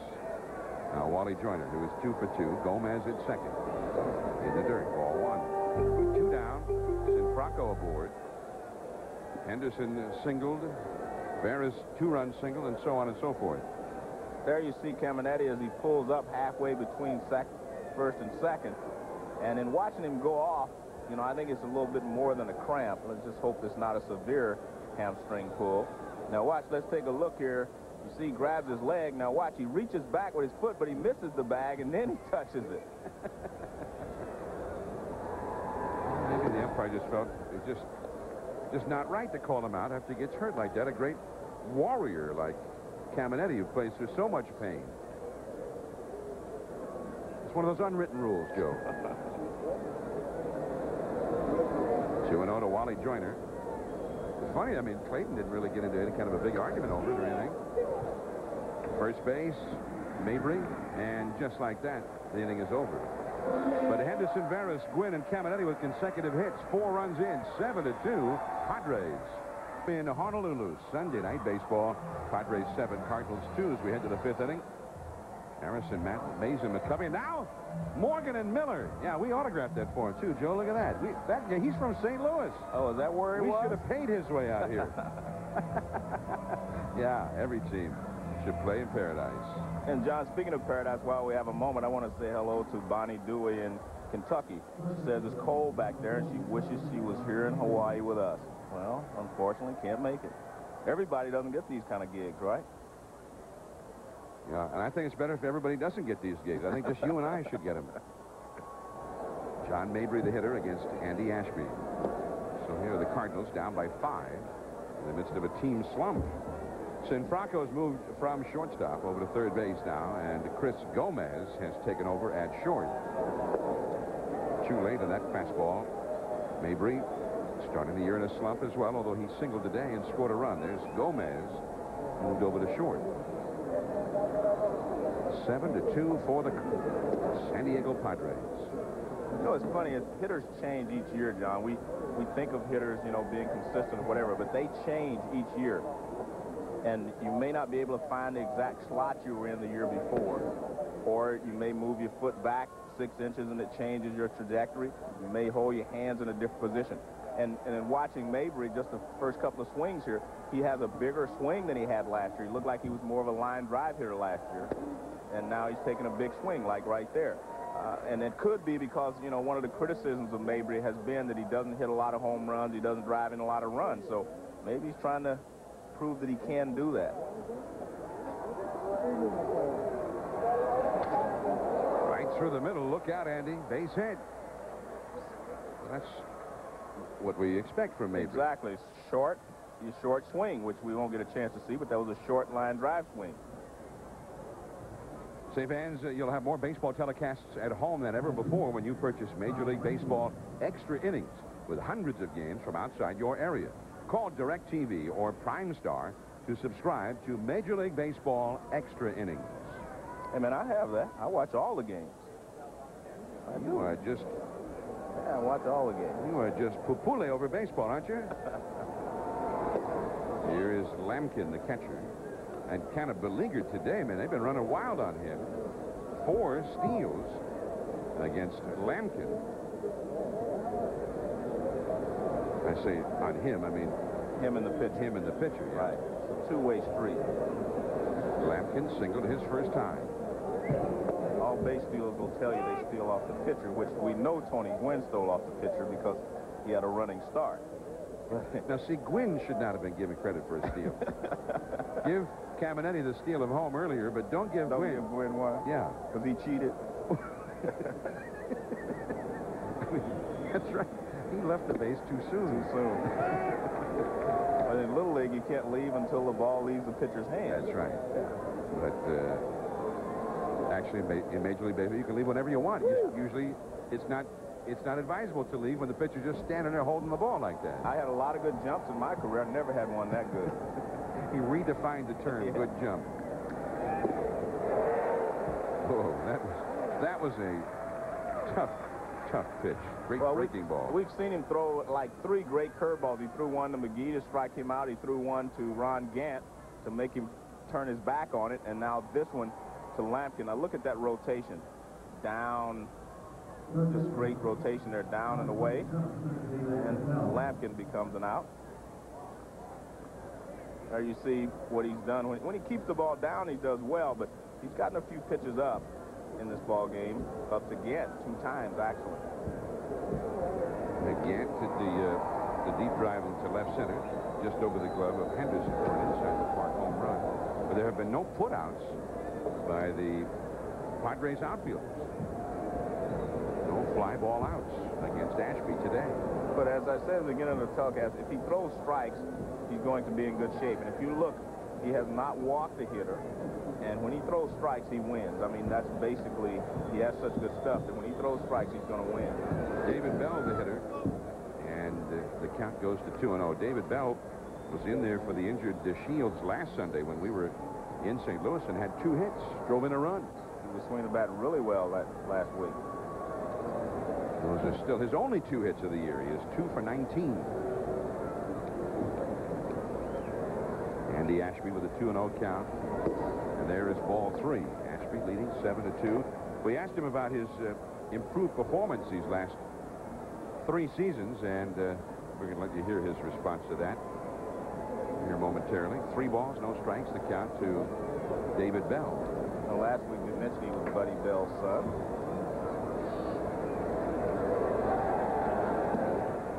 And it's the walk for David Bell. So Andy Ashby pitching so well when he's been healthy recently, and we asked him why. I learned how to watch the game and learn, you know, and I talked to Tewksbury when he was here. I was in his ear every day trying to learn and, you know, watching Maddox pitch and Fernando being here. I mean, I think the big thing for me is going the other way. You know, I used to, when I came up, I was, oh, I'm going to throw this ball by a guy. You know, now it's, you know, I know how to change speeds and throw off-speed pitches behind him than when I'm behind the count. So I think the main thing, I've learned to pitch instead of just being a thrower. Well, a familiar tale, oft-told by many pitchers. Well, and that's true, John, but I think sometimes if you have a good arm, and Ashby does, you have a good breaking ball, hard breaking ball like he has, I don't think you should fall in love with change-ups or any other pitches. I think you should use your best stuff and get some hitters out. Delino DeShields drove in a run with a bloop double along the left field line his last time. He's 1 for 2. He's got 2 men on here with 1 out. In the air. Well, this should be the first put out in the Padres outfield, Ricky Henderson. And even that one, that started to carry, being pushed by the winds as Ricky went to get it. Well, he definitely wasn't sure of that one. He didn't, you know, he came in and then he went back. But that wind you see there is blowing towards right field right now, not towards left field. But a lot of times in these types of stadiums, it'll come in, hit the wall, and bounce back and push it out the other way. So you can't tell all the time by which way the wind is blowing, by the way the flags are blowing. I mean, just the way the outfielders have been reacting on balls to left, center, and left, it seems like the ball is being pushed. Yeah. In some kind of way, it is recirculating through the stadium and pushing toward left field. Maybe, Joe, they have an old expression here in Hawaii for things like that. Maybe it's the menehunes. Yeah, I do know that. Yeah. I've heard that before. The menehunes are pushing that ball out there. There's ball 1 to Royce Clayton. 2 men on, 2 men out. Now, there's a lot of time left in this ball game. We're only in the 5th inning. 2 men on with Mabry at second and Bell over at first base. In other words, there's time enough for the Cardinals to cut into this lead, but they need to take advantage of opportunities like this. Maury Wills used to always say, hey, you don't have to get them all back at once. Get a couple here, 1 there. You got ample time to cut into that lead. And Ashby, for the first time in this game, Joe, looks a little unsure out there. Yeah, and you know, I'd expect Maury Wills to say something like that because he couldn't get you but 1 at a time. But he could do a great job at that. That's Bruce Bochy. You know, the players say they love playing for Bruce, John, because he doesn't have an ego. You know, usually when you're in a power position, your ego is there. Bruce doesn't have an ego, and anytime he has a problem with a player, he will yell and scream like all the other managers, but once it's over, it's over. He doesn't hold it against you. He doesn't walk around mad at you for 3 or 4 days. He gets it off in his chest, and all the players say they love playing for him. And he was a teammate of mine, and that's the way he was as a player. I mean, if he had a bad game, he'd be upset, but he didn't carry it over. And he never let his ego get in the way, and I think that's the key to his success so far. And he knows the game very well. Well, coming up next Sunday night, we will be in another warm place, Florida. Mike Piazza and the Los Angeles Dodgers taking on Jim Leland's Florida Marlins with Gary Sheffield, Bobby Bonilla, 8 o'clock Eastern next Sunday night. Now, Clayton chased a high, hard one there. Hey, John, you forgot Moises Alou. Moises Alou, Bobby Bonilla, Gary Sheffield. The Marlins struggling, though. They got swept this weekend by the surprising San Francisco Giants at Candlestick Park over the weekend. Lost today 2-0. Giants. The Marlins are also slumping early on this year. That's a base hit. Mabry is going to be held. And a pretty good throw by Tony Gwynn. Throws pretty well for an old guy. Yes, he does. Another quirk with this stadium is that because the center field is so deep, the outfielders, left fielder, and right fielder, they play shallow. They kind of bunch so that they're in shallow, and it's very difficult to score on a single hit this hard. Like Clayton ripped this ball. Tony Gwynn has won a Gold Glove in his career. He's won 4 to be exact, and he's very accurate as a thrower. He doesn't have a great arm, but he's always been accurate. And he charged the ball, got rid of it like a Gold Glover should, and they hold the runner at third. No, maybe he would have been out by about 15 feet or so. Bases loaded. And here is Willie McGee. So this is a big moment for the Cardinals, just to try and cut into this lead with a great opportunity. McGee 0 for 2 against Ashby. 1-1. And truthfully, if you're Tony La Russa, this is the guy you want up at this point right now, because there's not a real pattern you can take with Willie McGee. I mean, he may hit a ball 6 inches off the ground for a base hit. He may hit one over his head for a base hit. He may pop the one up down the middle. But he is a good hitter, and there you see what he's done against Ashby. Been a good hitter against Ashby. Padres bullpen gets busy. Bases loaded, 2 down. And it is 0-2. The base runners, Mabry, who singled at third base, Bell, who walked at second base, and Clayton, who singled, is at first base. All ready to go in anything with 2 down in the 5th inning. 7-2. The Padres are leading. But the Cardinals, with that great opportunity to cut significantly into that lead. This would be a spot where ordinarily Tony La Russa would have one of his very best hitters, Ray Langford, hitting. But Langford probably won't be available, at least for another few days. Although La Russa says Langford is lobbying to play as early as Tuesday when they get to Los Angeles. 2 strikes to McGee.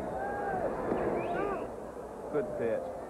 That's what you want to do to McGee. You want to try to get him to chase pitches because, as I said, he's a free swinger, and he will swing at pitches out of the strike zone, but he didn't bite on that one.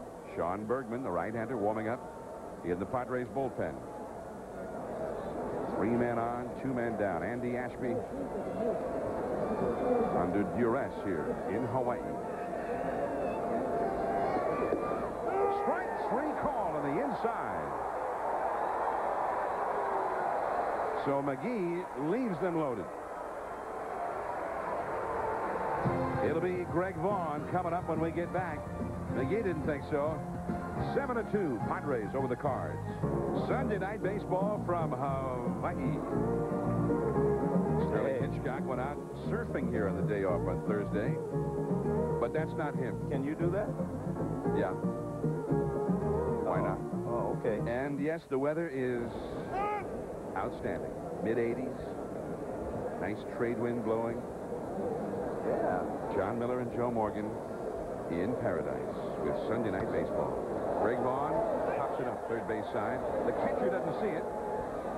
And nobody's going to be able to get to it. The catcher, Lampkin, did not know where it was.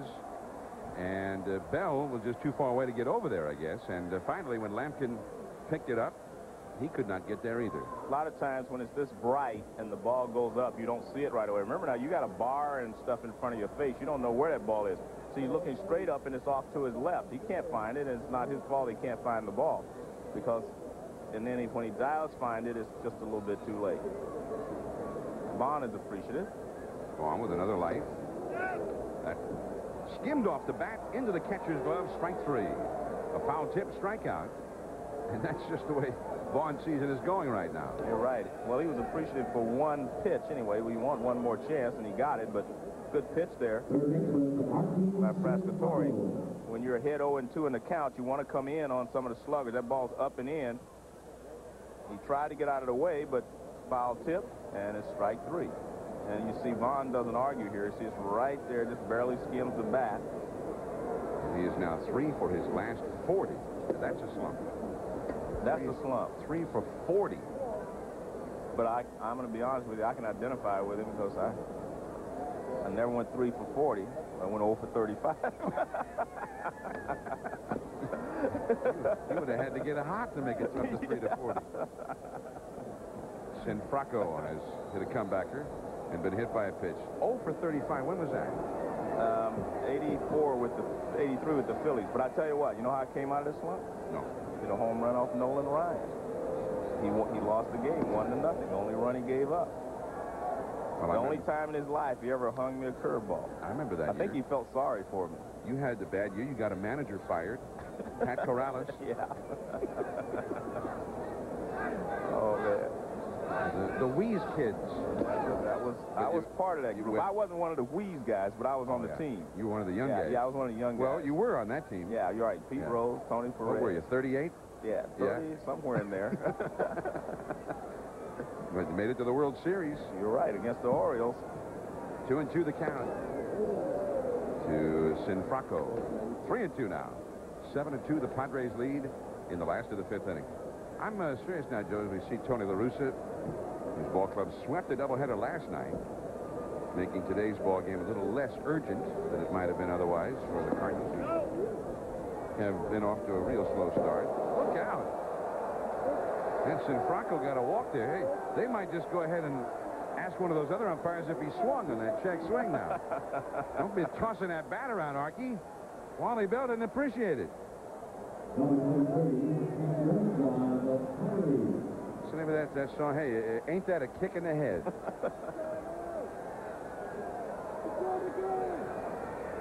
Well, let's take a look at it. He just kind of, you know what it is? He was trying to throw it away, but he's got so much pine tar on his glove, John, that it's kind of stuck. Watch, he's trying to throw it over there, but it won't come out.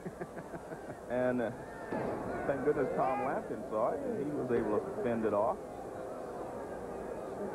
Yeah, Archie, next time just drop it right down in the ground. John Flaherty grounded a short and popped up to first. 7-2. The Padres are leading in the last of the 5th inning. And that's will come back out of play off to the right. But I'm thinking, Joe, you know, Larry Lucchino, the president of the Padres, was here with us, trying to expand the Padres' horizons and Major League Baseball's horizons in general. Let's have a game a series every weekend out here, and we'll just have Sunday Night Baseball permanently anchored out here. The teams will come to us. Yeah? Yeah, you're seeing the logic to that, aren't you? Well, this is a fun place to visit. And it says keep coming back. I guess they're talking to us, or are they talking to the Padres?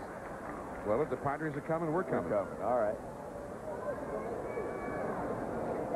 2 strikes to count to Flaherty.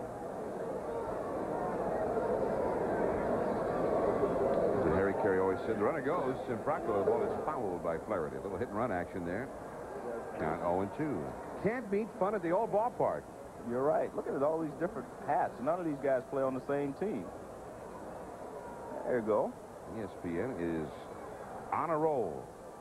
I think that's the surfer, too, man.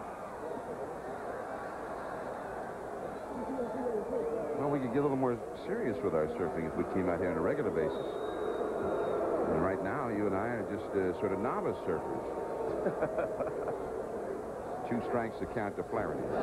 But true story, Sterling Hitchcock of the Padres had always wanted to try surfing. He heard Hawaii was the place, so on Thursday he went out and did a little surfing.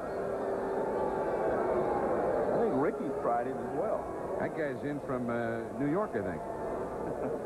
Always a guy at Shea Stadium dressed in a hat like that, isn't he? Is that a hat? Well, you got to, when you come out here into this harsh sun, you got to stay out of the sun. It's always advisable to wear a hat. 1 ball and 2 strikes. Yeah, I noticed you were trying to take Larry Lucchino's hat. That's a native type hat right there. Astros, I'm sure that Astros won today. Makes Mark happy. Mark Payton, our director from Houston, very biased toward the Astros. There's a Cubs fan. They have them everywhere. Won today. They finally won today. Cubs fans everywhere, it seems like. It's a little hot. Well, at least we know he had water in that cup. I don't know. You don't waste anything else. I'm still not sure.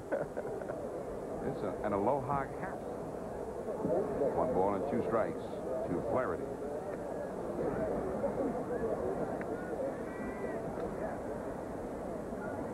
Seven and 2, the Padres are leading. Mabry on the bag at first with Sinfraco. 1 out. Padres batting here in the 5th. Time taken. And there on the left is enjoying himself today with a day off is Mel Proctor, the television voice of the San Diego Padres, who used to broadcast Hawaii Islanders games out here in this ballpark, in fact. Center field. Jordan. And Flaherty, after a long battle with Frascatore, is retired. You know who else used to work here was the vicious thing, Harry Callis.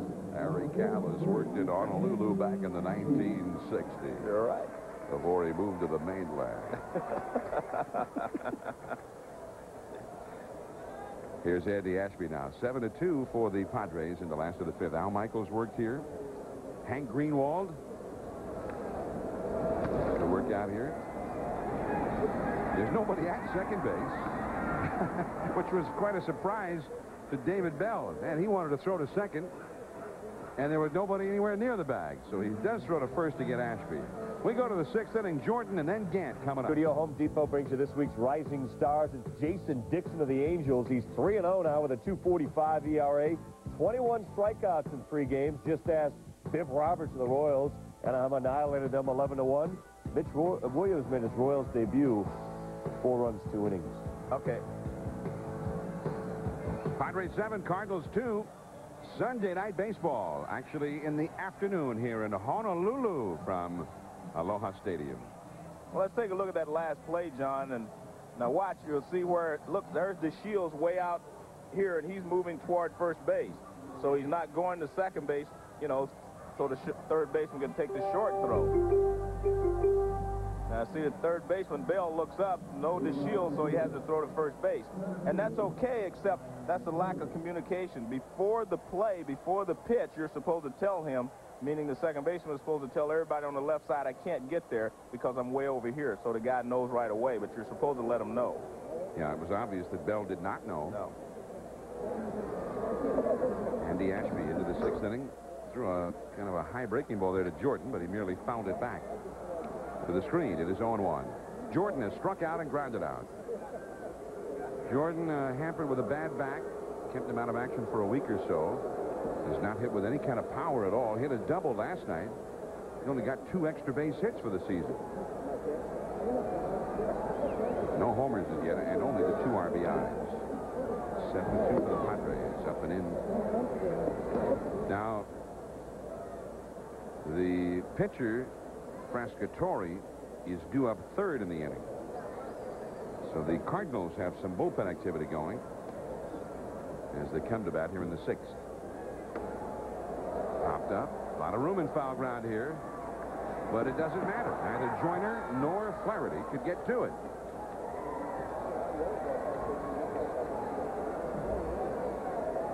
Rich Batchelor, the right-hander, warming up in the Cardinals bullpen.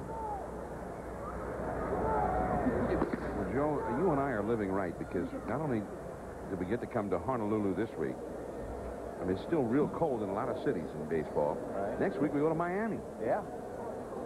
We'll see the Florida Marlins under their new manager, Jim Leland, with all of those new players. Moise Salou, Bobby Bonilla, now in that ball club, along with Gary Sheffield. Yeah. Jordan hit by the pitch. And I'm sure Jordan doesn't feel that he was throwing at him because, I mean, he's struggling here. And he was ahead in the count, 1-2, and he was trying to come in off the plate. And this pitch gets away, and Jordan really turns late. But he gets a piece. I mean, in fact, you were talking about the Marlins. I mean, they had a kind of a beanball war there with the Cardinals last week. In fact, Jim Leland and Tony La Russa got in a shouting match, and they're best buddies. And they were upset at each other because of what was going on the field. Gary Sheffield get hit by a pitch. Ron Gant has singled it homered, and inside the park home run back in the 4th inning, the 2nd of his career. He also hit one 6 years ago when he was with Atlanta, and you know where he hit it? In St. Louis against the Cardinals. I guess he owed him one. 1 ball to no strikes to Gant. Mark Sweeney has come out of the on-deck circle to hit for the pitcher next. But Gary Sheffield got hit by a pitch on a 3-0 pitch. And that's what made Leland upset, because he said it was obvious to him that they were pitching around Sheffield. The way Leland described it was throwing him fork balls in the dirt until 3-0, and then all of a sudden a fastball in. And he said, hey, if you're pitching around the guy, why would you just throw another one in the dirt? Why would you throw it in on him like that?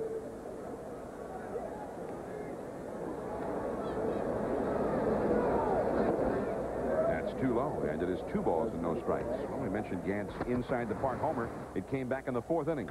Well, that's a fastball out over the plate. Now Ricky Henderson chases it. He stumbles, and the ball bounces away from him, so he can't chase it. And here you see the end of the play as Gant crosses home plate with a home run. That's got to be the most exciting play that you can see, an inside the park home run. And you don't see him often. And you can see Ashby is really struggling here to throw strikes. And like I said, this is when he gets in trouble, when he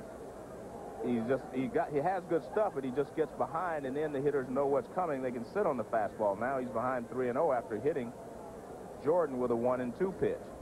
Padres bullpen is busy again as well. 3-0 the count. And that's ball 4. So a hit batsman and then a walk. Not what they want to see with a 5-run lead. And Bruce Bochy pacing around in the dugout. There is Sean Bergman, the right-hander, warming up in his bullpen. The Padres do not have a left-hander in their bullpen. Batting for the pitcher, Frascatori.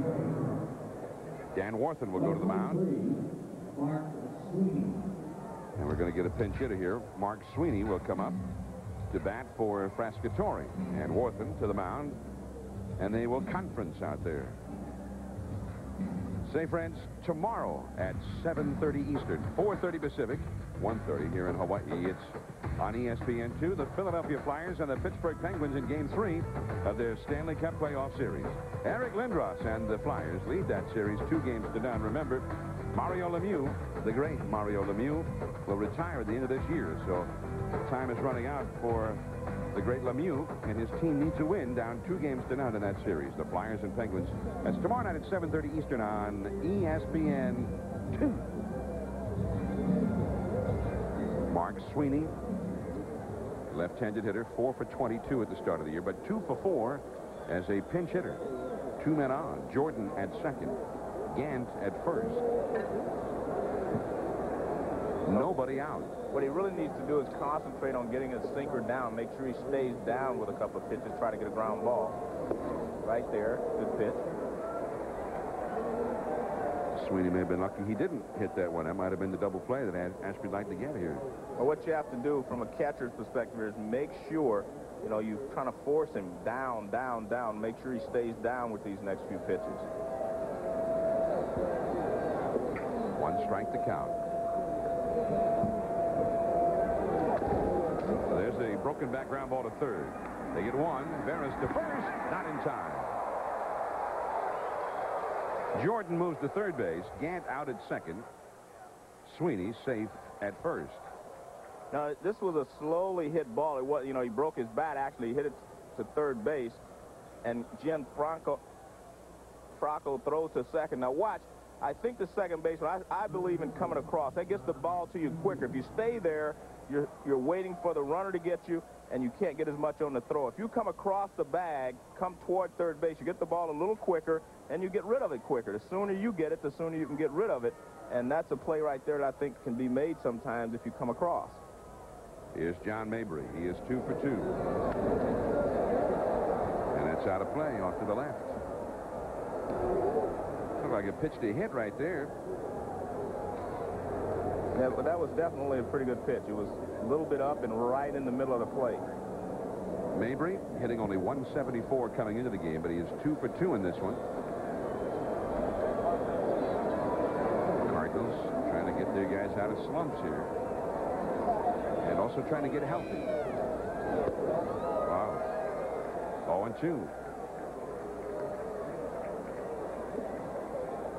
Cardinals left the bases loaded in the 5th inning. Willie McGee was called out on strikes. The bases loaded to win the inning. So the Cardinals, most of the time, have not been able to score more than 2 runs. Now Mabry chasing that high one, and he's gone on 3 pitches. Well, it wasn't just a high one, but he tuned it up a little bit on that one.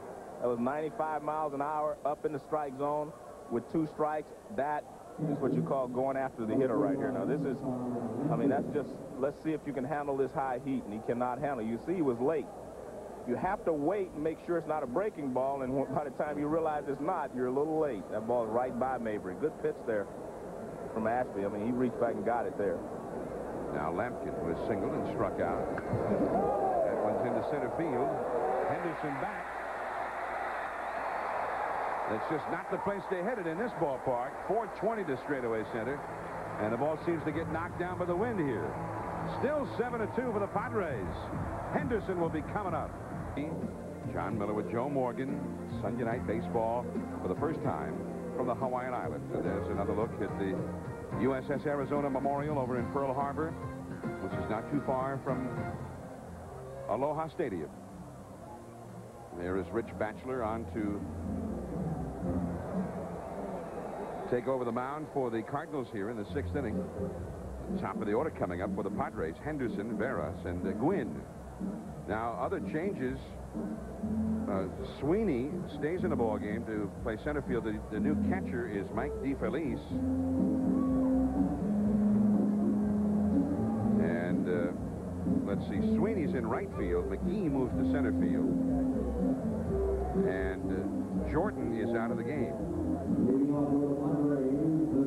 So DeFelice will hit in Jordan's spot. There's Sweeney in right field. McGee moving to center. So LaRusso making a few switches here to try and get a little more out of his bullpen after the doubleheader here last night. Ricky Henderson, 2 singles and a walk. Scored 2 runs, stolen a base. Vintage Ricky Henderson. This is what Ricky Henderson, what made him the best leadoff man of the game for so many years. Maybe the history of the game.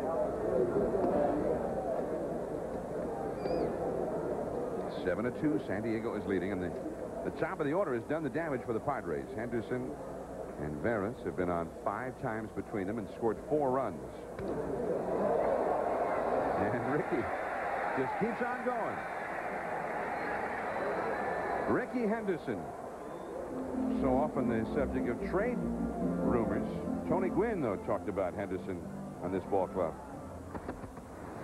With him in the lineup, I honestly think we're a better ball club, you know, and it's unfortunate that we're all outfielders, but we're a better club with him in the lineup, and so there's going to be situations where Boch wants to get him in the lineup, and one of us is going to have to take a day. Sooner or later, you know, there's going to be that point where Ricky wants to play, and he's going to let people know he wants to play. And myself, the way he's handled himself this spring and throughout this whole ordeal, you know, when Boch comes to me and say, hey, I want to give you a day to put Ricky in there, that there's nothing I can say. That's very good. I mean, that's a high compliment to Ricky, because a lot of times people have questioned Ricky's attitude, you know, but he's saying he's really handled it well. And Tony also prefaced that with me by saying that they may not want me to say this, but I really believe we're a better team with Ricky in there. And that's really maybe taking a slap at some situations, because they, you know, gave Greg Vaughn a new long-term contract, and they're not sure when Ricky Henderson is going to be able to, you know, get in there on a daily basis. But Gwynn definitely believes they're a better team with him there. And a lot of people do. Yeah. I mean, I've talked to a couple of general managers who feel like the Padres are a better-looking ball club with Ricky in that lineup. The only problem is with Ricky in there and the team as it was before Vaughn got there, they're short on power. Vaughn, even though he did not hit for average when he got there last year, in 143 at-bats, hit 10 home runs, right, which is what they got him to do. He hit 41 all told last year. And no matter what you say, over the course of 162 games, you're going to be behind. And the way to get, when you make up ground when you're behind, is by hitting home runs. 2 balls and a strike to Veras here. 2 balls and 2 strikes to Veras, I beg your pardon. You see, Ricky Henderson and Kilvio Veras, 5 for 6 with a walk. They've been on base between them 6 times, 4 runs scored. Veras also with 2 RBIs, and each of them has stolen a base. And then Tony Gwynn and Caminetti coming up after them. And they have certainly benefited. Both Gwynn and Caminetti have picked up 2 RBIs. 2 each.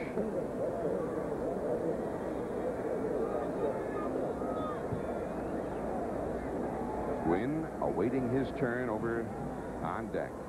Henderson at first. Ricky is running. DeFelice's throw is not nearly in time. The 1,189th career stolen base for the leading stolen base artist in Major League Baseball history. From playing with Ricky and watching him play, I knew he was going this time. He walked off and he took a more confident lead that time than he did before. And I just knew he was going. Actually, he almost got a great jump. He almost left before the pitcher threw it, but Ricky steals another one. And by the way, we were told DeFelice was catching, but double checking, that is Danny Schaefer doing the catching. So, I beg your pardon. And Veras goes down on strikes.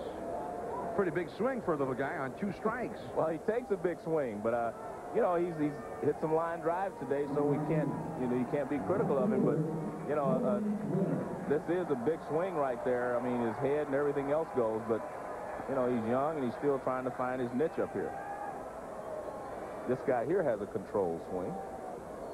Well, this guy, as they say in Hawaii, Joe, Tony Gwynn is Nunui, which is Hawaiian for great. And it's interesting, you know, Tony Gwynn is different than any other hitter in the game. And he has more than one swing, more than one approach.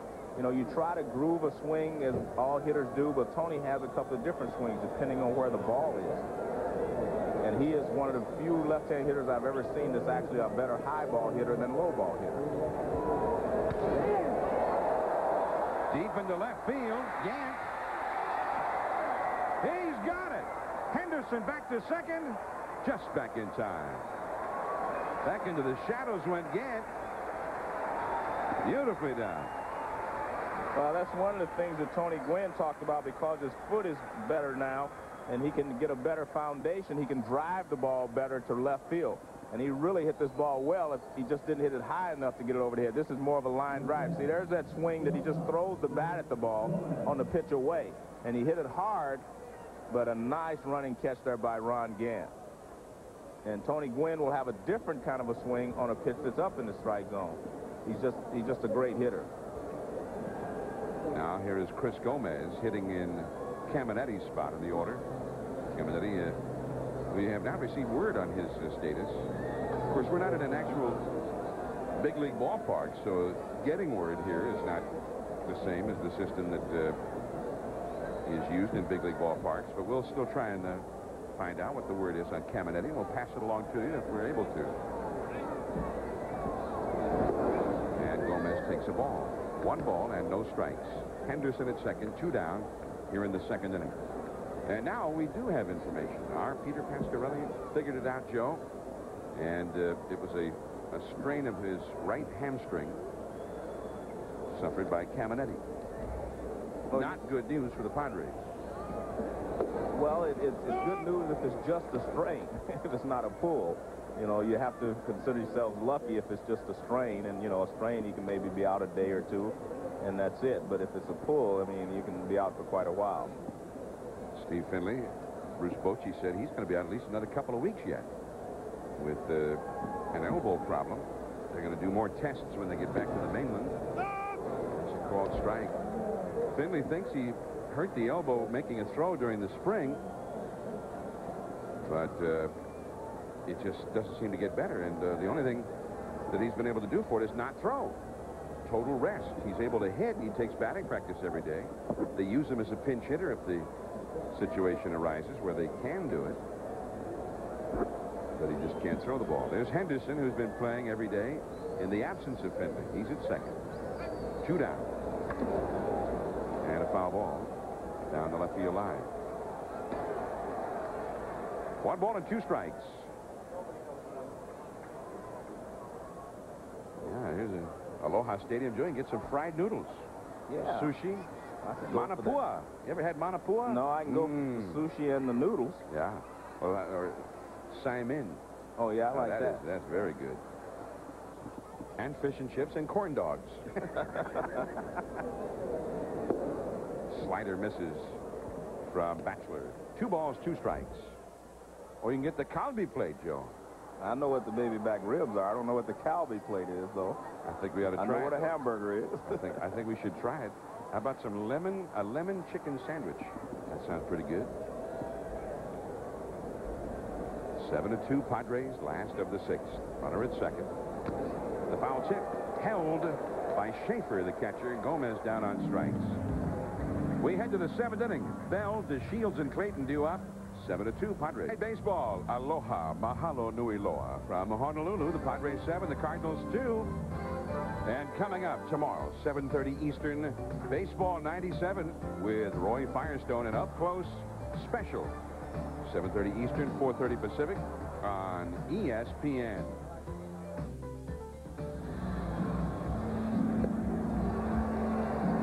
We see a lot of the fans that came out here with signs today. There's some Cardinal fans. I know that one guy is because it says from St. Louis. That's always a pretty good indication. Well, let's take a look at a swing that has hit 300 or better for 14 straight years. This is Tony Gwynn. Let's take a look. Now, right here, though, he has pretty good balance, as you can see. But a lot of times, Tony Gwynn doesn't have balance because he hits with his upper part of his body. He doesn't really drive with his leg. You can see he's on his toe. He's not really using his legs to drive through the ball. Ball is popped up by David Bell. A lot of foul territory here, and Sinfraco uses it. Although that one, I think they would have been able to catch it almost anywhere. Bell is gone. John, Tony Gwynn out in right field. I want to make another point about Tony. There you see his career average. But Tony Gwynn uses a 32.5-inch, 30-ounce bat. Now, I mean, that's almost Little League side. The average big leaguer uses 34.5-inch, 32 and 33 ounces. Some of the big guys use bigger bats, but that's the smallest bat, you know, that anyone uses, which is amazing.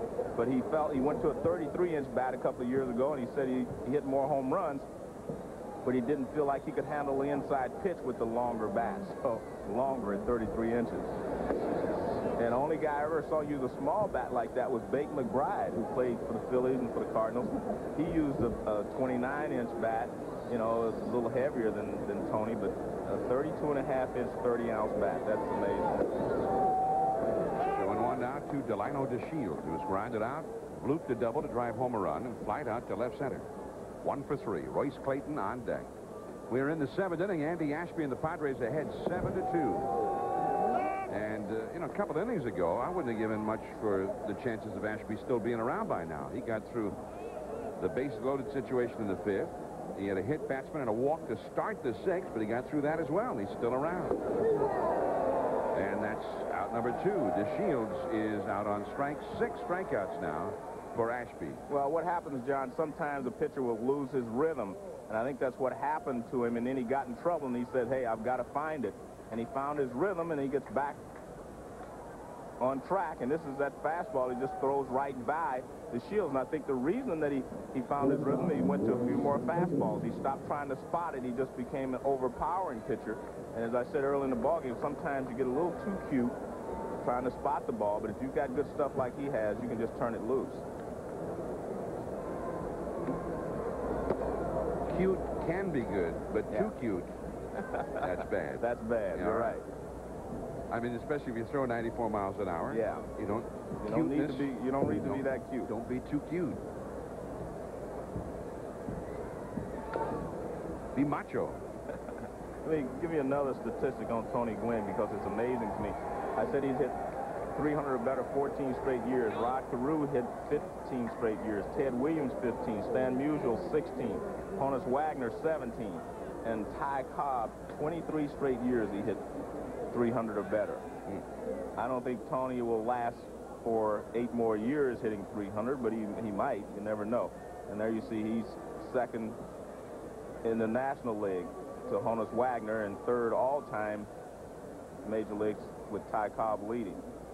But only Honus Wagner has more than he has in the National League. He's tied with Stan Musial, of course, for the National League lead. And of course, both Honus Wagner and Ty Cobb played toward the early days of this century. Wagner even started before Cobb. Pop foul, and this will come back out of play. And I'm not exactly sure, John, when it started, but, you know, there were some years where a walk was credited as a base hit in the big leagues. I don't know exactly what year that was. They changed the rule, but there was a time when if you got a walk, it was a base hit.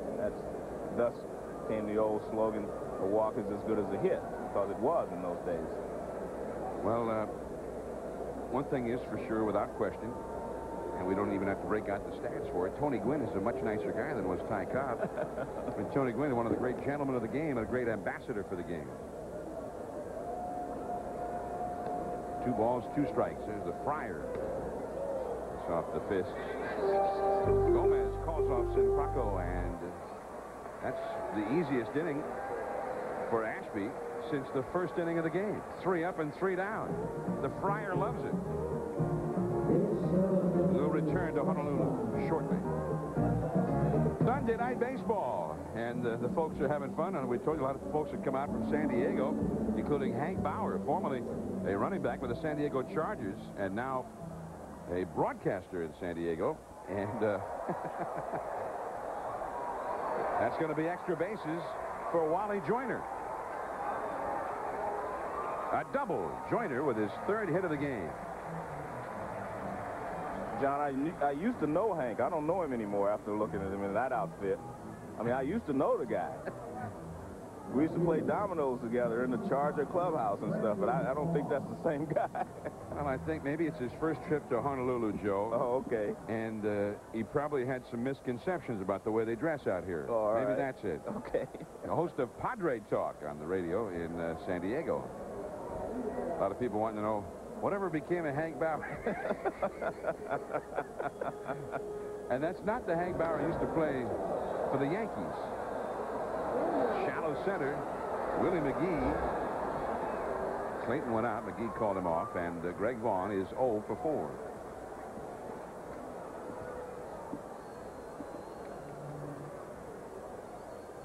But that's the whole point. Come to a ball game, have fun. Although, then again, we need to qualify that. Yeah. Hank, get a life, baby.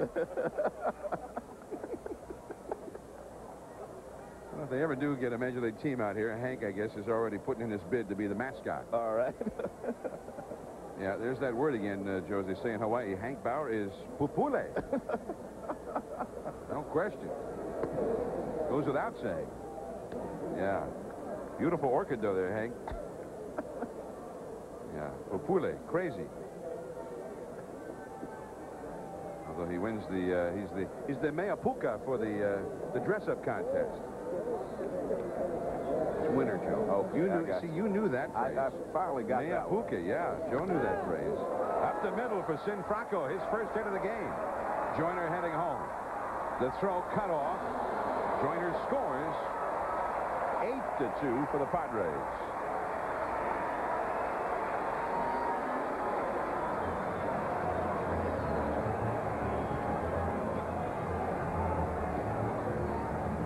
Second RBI of the year for Sinfraco. Well, the one thing that the Padres are glad of, forget it, you know, the score, but they're hitting the ball. They're hitting line drives. They're hitting the ball hard. They have 12 base hits in this ball game. This is something that they've been in a slump collectively, all except for Tony Gwynn. He's the only one who's been swinging the bat well the entire season. And today, they've all chipped in a little bit here. Here is John Flaherty now. You know, they're playing in a division that the whole division has gotten off to a fast start. The Padres started today 4 games out of first behind the red-hot San Francisco Giants. The Giants today won their 9th in a row as they defeated the Florida Marlins. They swept the Marlins this weekend in San Francisco. Fastball to Flaherty for a called strike. 1 ball and 1 strike. In the West, everybody's gotten off to a good start. The Giants, an amazing start. Colorado defeated the Braves today, 11-5. That's only good enough to be 2 games out of this division. The Dodgers lost to the Astros today. They're 10-6, a great start. And they're 3 games out. You know, the interesting thing about that, John, is all the West Coast teams, they all started at home because of the weather, but they've all had a good road trip. The Giants just came off winning 5 or 6 in a row on the road. 5 in a row. The Dodgers had a good road trip. I mean, all those teams at Colorado, so they've all had good road trips as well as starting at home and being successful at home. Colorado been amazing in the road. Flaherty deep into left center field. Way back there is Gant for the catch right at the 365 marker. Franco will have to go back to first.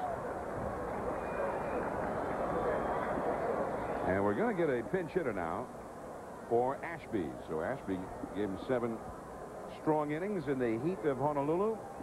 And he will retire now. Scott Livingstone comes out of the dugout, and he will pinch hit. I presume. Livingstone for Ashby here in the 7th. A run is in. Franco at first base. 8-2 for the Padres. Livingstone hitting .333, 2 for 6, 2 for 3 as a pinch hitter. That's a strike. He's another former Tiger. I get a lot of former Tigers in this club. Ashby, 7 innings, 2 runs, 7 hits, 6 strikeouts, 2 walks, 93 pitches. For, you know, the Padres in San Diego and southern, all through California in the early part of the season, it's been real cool weather. You know, you can't say cold when you see what it's been in Chicago and some other places, but very cool for out there. And then they went back east, and of course it was just cold. The Cardinals 10 days ago got snowed out of a game in St. Louis. When we were there last week, temperatures got into the low 30s during our Sunday night telecast last Sunday. So this is quite a dramatic change after a couple of weeks of real cool weather for these guys come out here and to play in the 80s.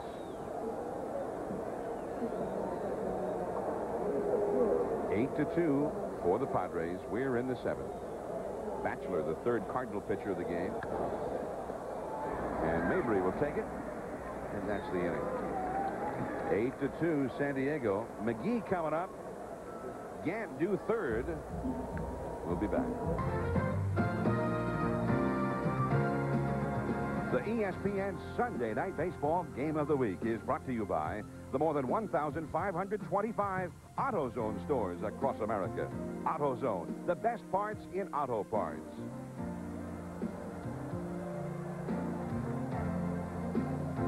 The sounds of the sea surround me. One of my favorite tunes by the brothers Casimiro. A notable group here for many years in the Hawaiian Islands.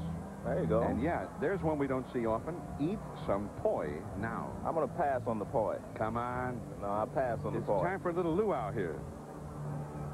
Guy giving us the shaka sign there in the Padre hat. Coming up Tuesday, hockey Stanley Cup playoffs at 8:30 Eastern. It will be Detroit and St. Louis game 4 of their series on ESPN. Then on ESPN2, Florida and the Rangers tied at a game apiece at 7:30. Anaheim and Phoenix on ESPN2 at 10:30. Game 4 of that series. The Blues, the Red Wings, the Panthers, the Rangers, the Mighty Ducks, and the Coyotes. All on ESPN and ESPN2. Well, Gomez just couldn't get that ball out of his glove, and Willie McGee beats the play. I don't think he was going to get Willie on that play anyway because he had to go deep to get it. And anytime you do that on AstroTurf with McGee running, he's going to beat it out. McGee's first hit of this game. Now watch, this ball's grounded right back up the middle. And see, he's running at an angle. See, he's running away. And he can't throw Willie McGee out from that position. Now Danny Schaefer up in Jordan's spot in the order.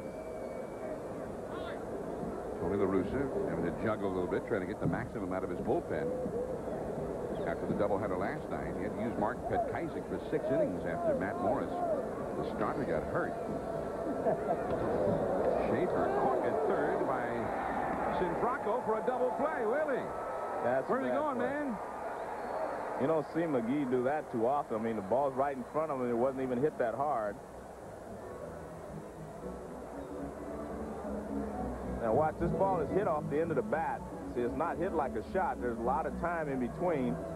And I guess McGee either lost it or he just started. Now watch, he starts running right away, and then he realizes it's not hit that hard, but he can't get back in time. Well, it's the second time that a Cardinal runner has been picked off on a line drive like that. 2 different line drives into double plays. Happened to Gant back in the second inning. Here is Gant. And that one reaches back in amongst the spectators. And a fan down there brought his glove, and he's got a souvenir. Nice catch. Sean Bergman ahead of Ron Gant as we play here in the 8th inning. Yeah, man, that's a big day. Big league baseball on the islands, and he got the foul ball. He said, pays to bring your glove. Every once in a while, you get a chance. He'll be telling that stories for years about how he caught the foul ball when Major League Baseball came to Honolulu on Sunday Night Baseball. He'll be the guy. You mean you're the guy? Willie McGee's been that kind of a day for the Cardinals. So Bergman strikes out Gant. Sean Bergman makes short work of the Cardinals here in the 8th. 5 pitches and out. Henderson coming up. This afternoon in Tiger Stadium, history made by Mark McGwire. A 491-foot home run, his 6th of the year. Tigers thumped them 9-2, but McGwire joins Frank Howard, Cecil Fielder, and Harmon Killebrew as the only players to hit it over the left field roof. John Joe. All right, and we are in Honolulu. Nobody has hit one over the roof here. But, in fact, the only home run in the 3 games have been played so far, and inside the park homer today by Ron Gant. There is veteran left-hander Tony Fossis on to pitch for St. Louis here in the 8th inning. Cardinals also with a new left fielder. Steve Scarsoni has gone in to play left, replacing Gant. There's Scarsoni. Scarsoni will hit in the 8th spot in the order and be due up 3rd in the 9th inning. And Fossis will be in Gant's number 5 spot. Here's Ricky Henderson. He's been on base every time. You know, Ricky is a guy, in show business, they call him a scene stealer. You know, I mean, he's known as a base stealer, and a great one, leadoff man. But, I mean, Ricky attracts attention. I mean, he's got that charisma because he makes things happen, and he's done it today on Sunday Night Baseball. Sunday Night Baseball in the afternoon from Hawaii. And he strikes to Ricky, and it's fun to see. I mean, after all these years, a great career, all the trade rumors and trade talks, more than rumors. They all admitted that they were talking about trading Ricky. There has never been a question about Ricky's ability. The only thing people have questioned sometimes is his attitude and so forth, but they do that with a lot of players. And Ricky just feels like, you know, he plays hard, he does his job, and that's what he's supposed to do. But, you know, some people have questioned, you know, his dedication to the game on occasion. I tell you what, I played with him 1 year, and he impressed me. He could play. Henderson, 3 for 3 with a walk. Been on base 4 straight times, 2 stolen bases, 2 runs scored. Kilvio Veras is on deck. 3-2 the count. Cardinals expecting to get Tom Pagnozzi, their catcher, and their center fielder Ray Langford back this week. And also Andy Bennis by the weekend, their ace starting pitcher. They still have Rick Honeycutt on the disabled list. And they're not sure when he's going to get back. Pop fly, shallow right center. DeShields going out. And it's caught by the right fielder coming in. That is Sweeney. Well, after more than 37,000 here last night, 40,050 the official paid crowd. And the 2-day total out here Very impressive. 77,432 paid admissions here at Aloha Stadium. See the empty seats in the outfield now. Score 8-2. Some folks have headed home for the barbecue. You know what's big here, Joe, is families get together on weekends. I mean, not every weekend, but you'll see people at parks and at beaches and whatnot having cookouts, having a big family day, and then they'll stay there the whole weekend. They'll camp. I mean, there's a limit, you know, to where you can go. You're on an island. It's not like you can, you know, hey, let's drive to Arizona for the weekend. You know, you not that many places you can go, but a lot of folks like to get out for the weekend, have sort of a family luau, and then they camp out, stay right there at the beach for the weekend or wherever it is they go. Veras into right center field, and that's McGee.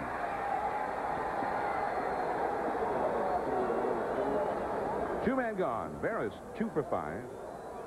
Sports Center coming up right after the ball game. Stay tuned. Yeah, look at those guys. And Aloha means Larry Beal. Larry Beal is from Hawaii. Now here is Tony Gwynn.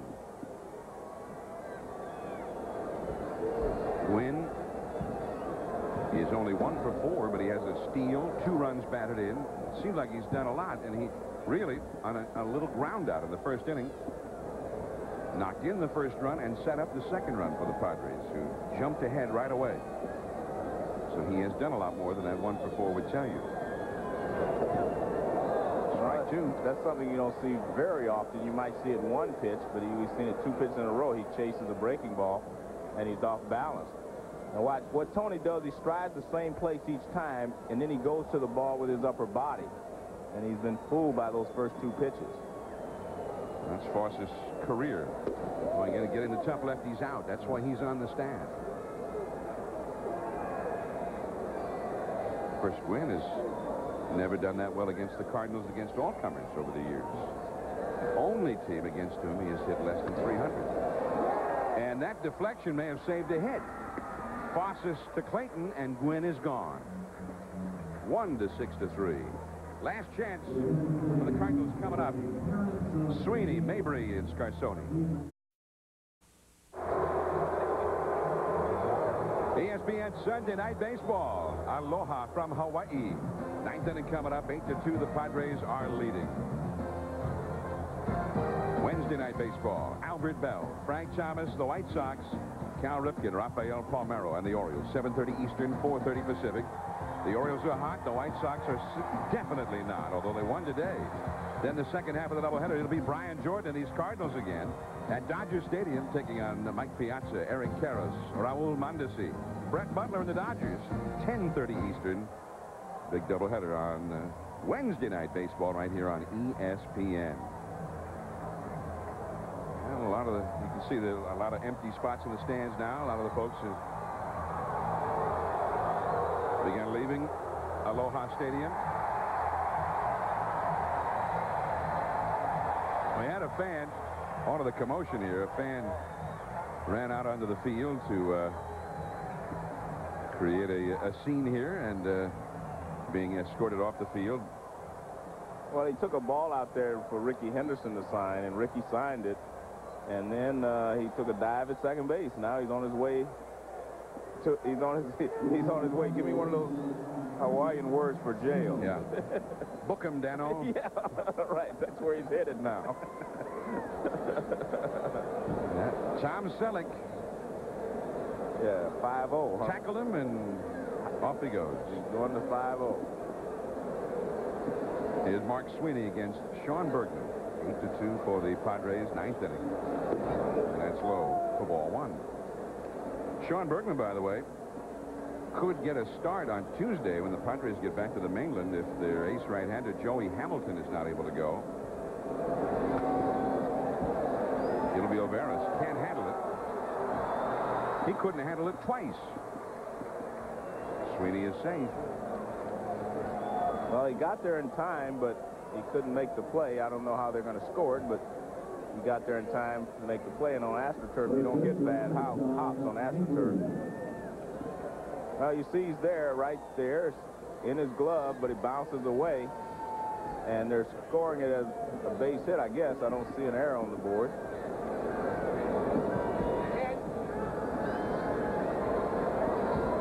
Yeah, it's a hit, all right, Joe. All right. Here's John Mabry, 2 for 3. The run scored. Anyway, last night, Joey Hamilton was supposed to have pitched one of the games in the doubleheader for the Padres. Had to be scratched. His shoulder was tight. And if he's not able to go on Tuesday, Sean Bergman would most likely replace him.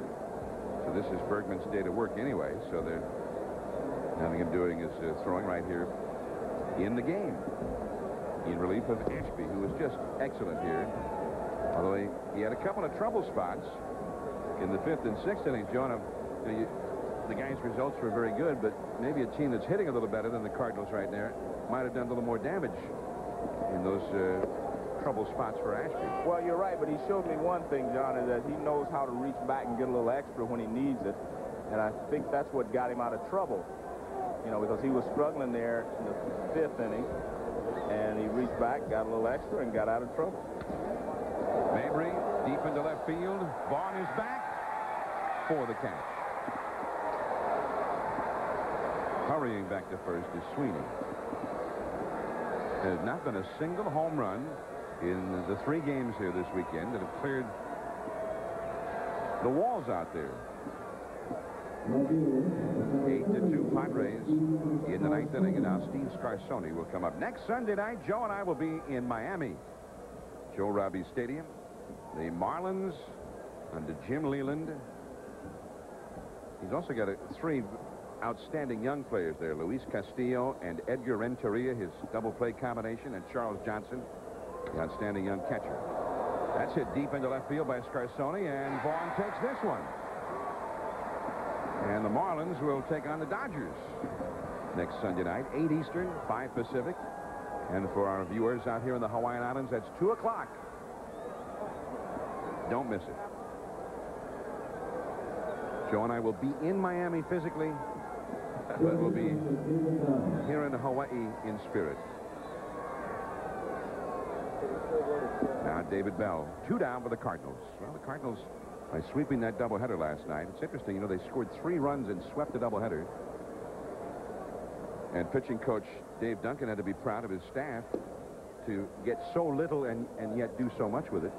The last time a team swept a doubleheader and scored only 3 runs, 1981, the Cleveland Indians did it.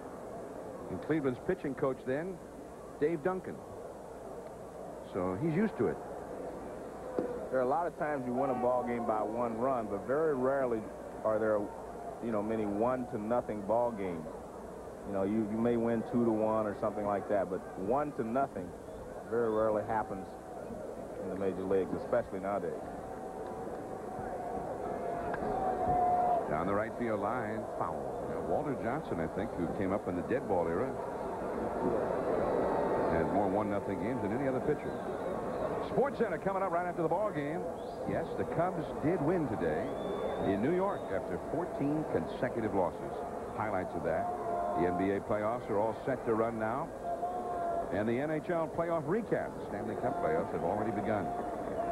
You know, one of those Cubs win, Cubs win. That's Harry's line. Yeah. Cubs win. But Harry sounds better from you. Harry might not have been there today. No, he wasn't. He does the home game. But he said it wherever he was. I guarantee you, he was as happy as they were to win one. He toasted him and shouted Cubs win wherever he was. That's right. 8-2, 2 down in the ninth. 2-2 to David Bell. Sweeney at first. This should do it. Sinfracco over to Veras. No. Yeah, it's an out. And Veras with a spectacular job to make sure that it got done.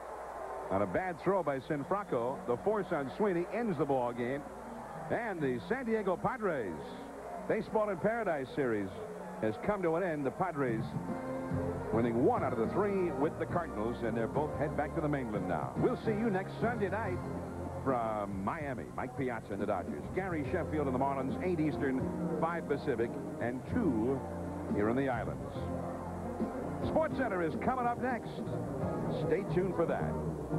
Final score here again, 8-2 for the Padres. Ashby the winner over Raggio. Now John Miller for Joe Morgan. So long.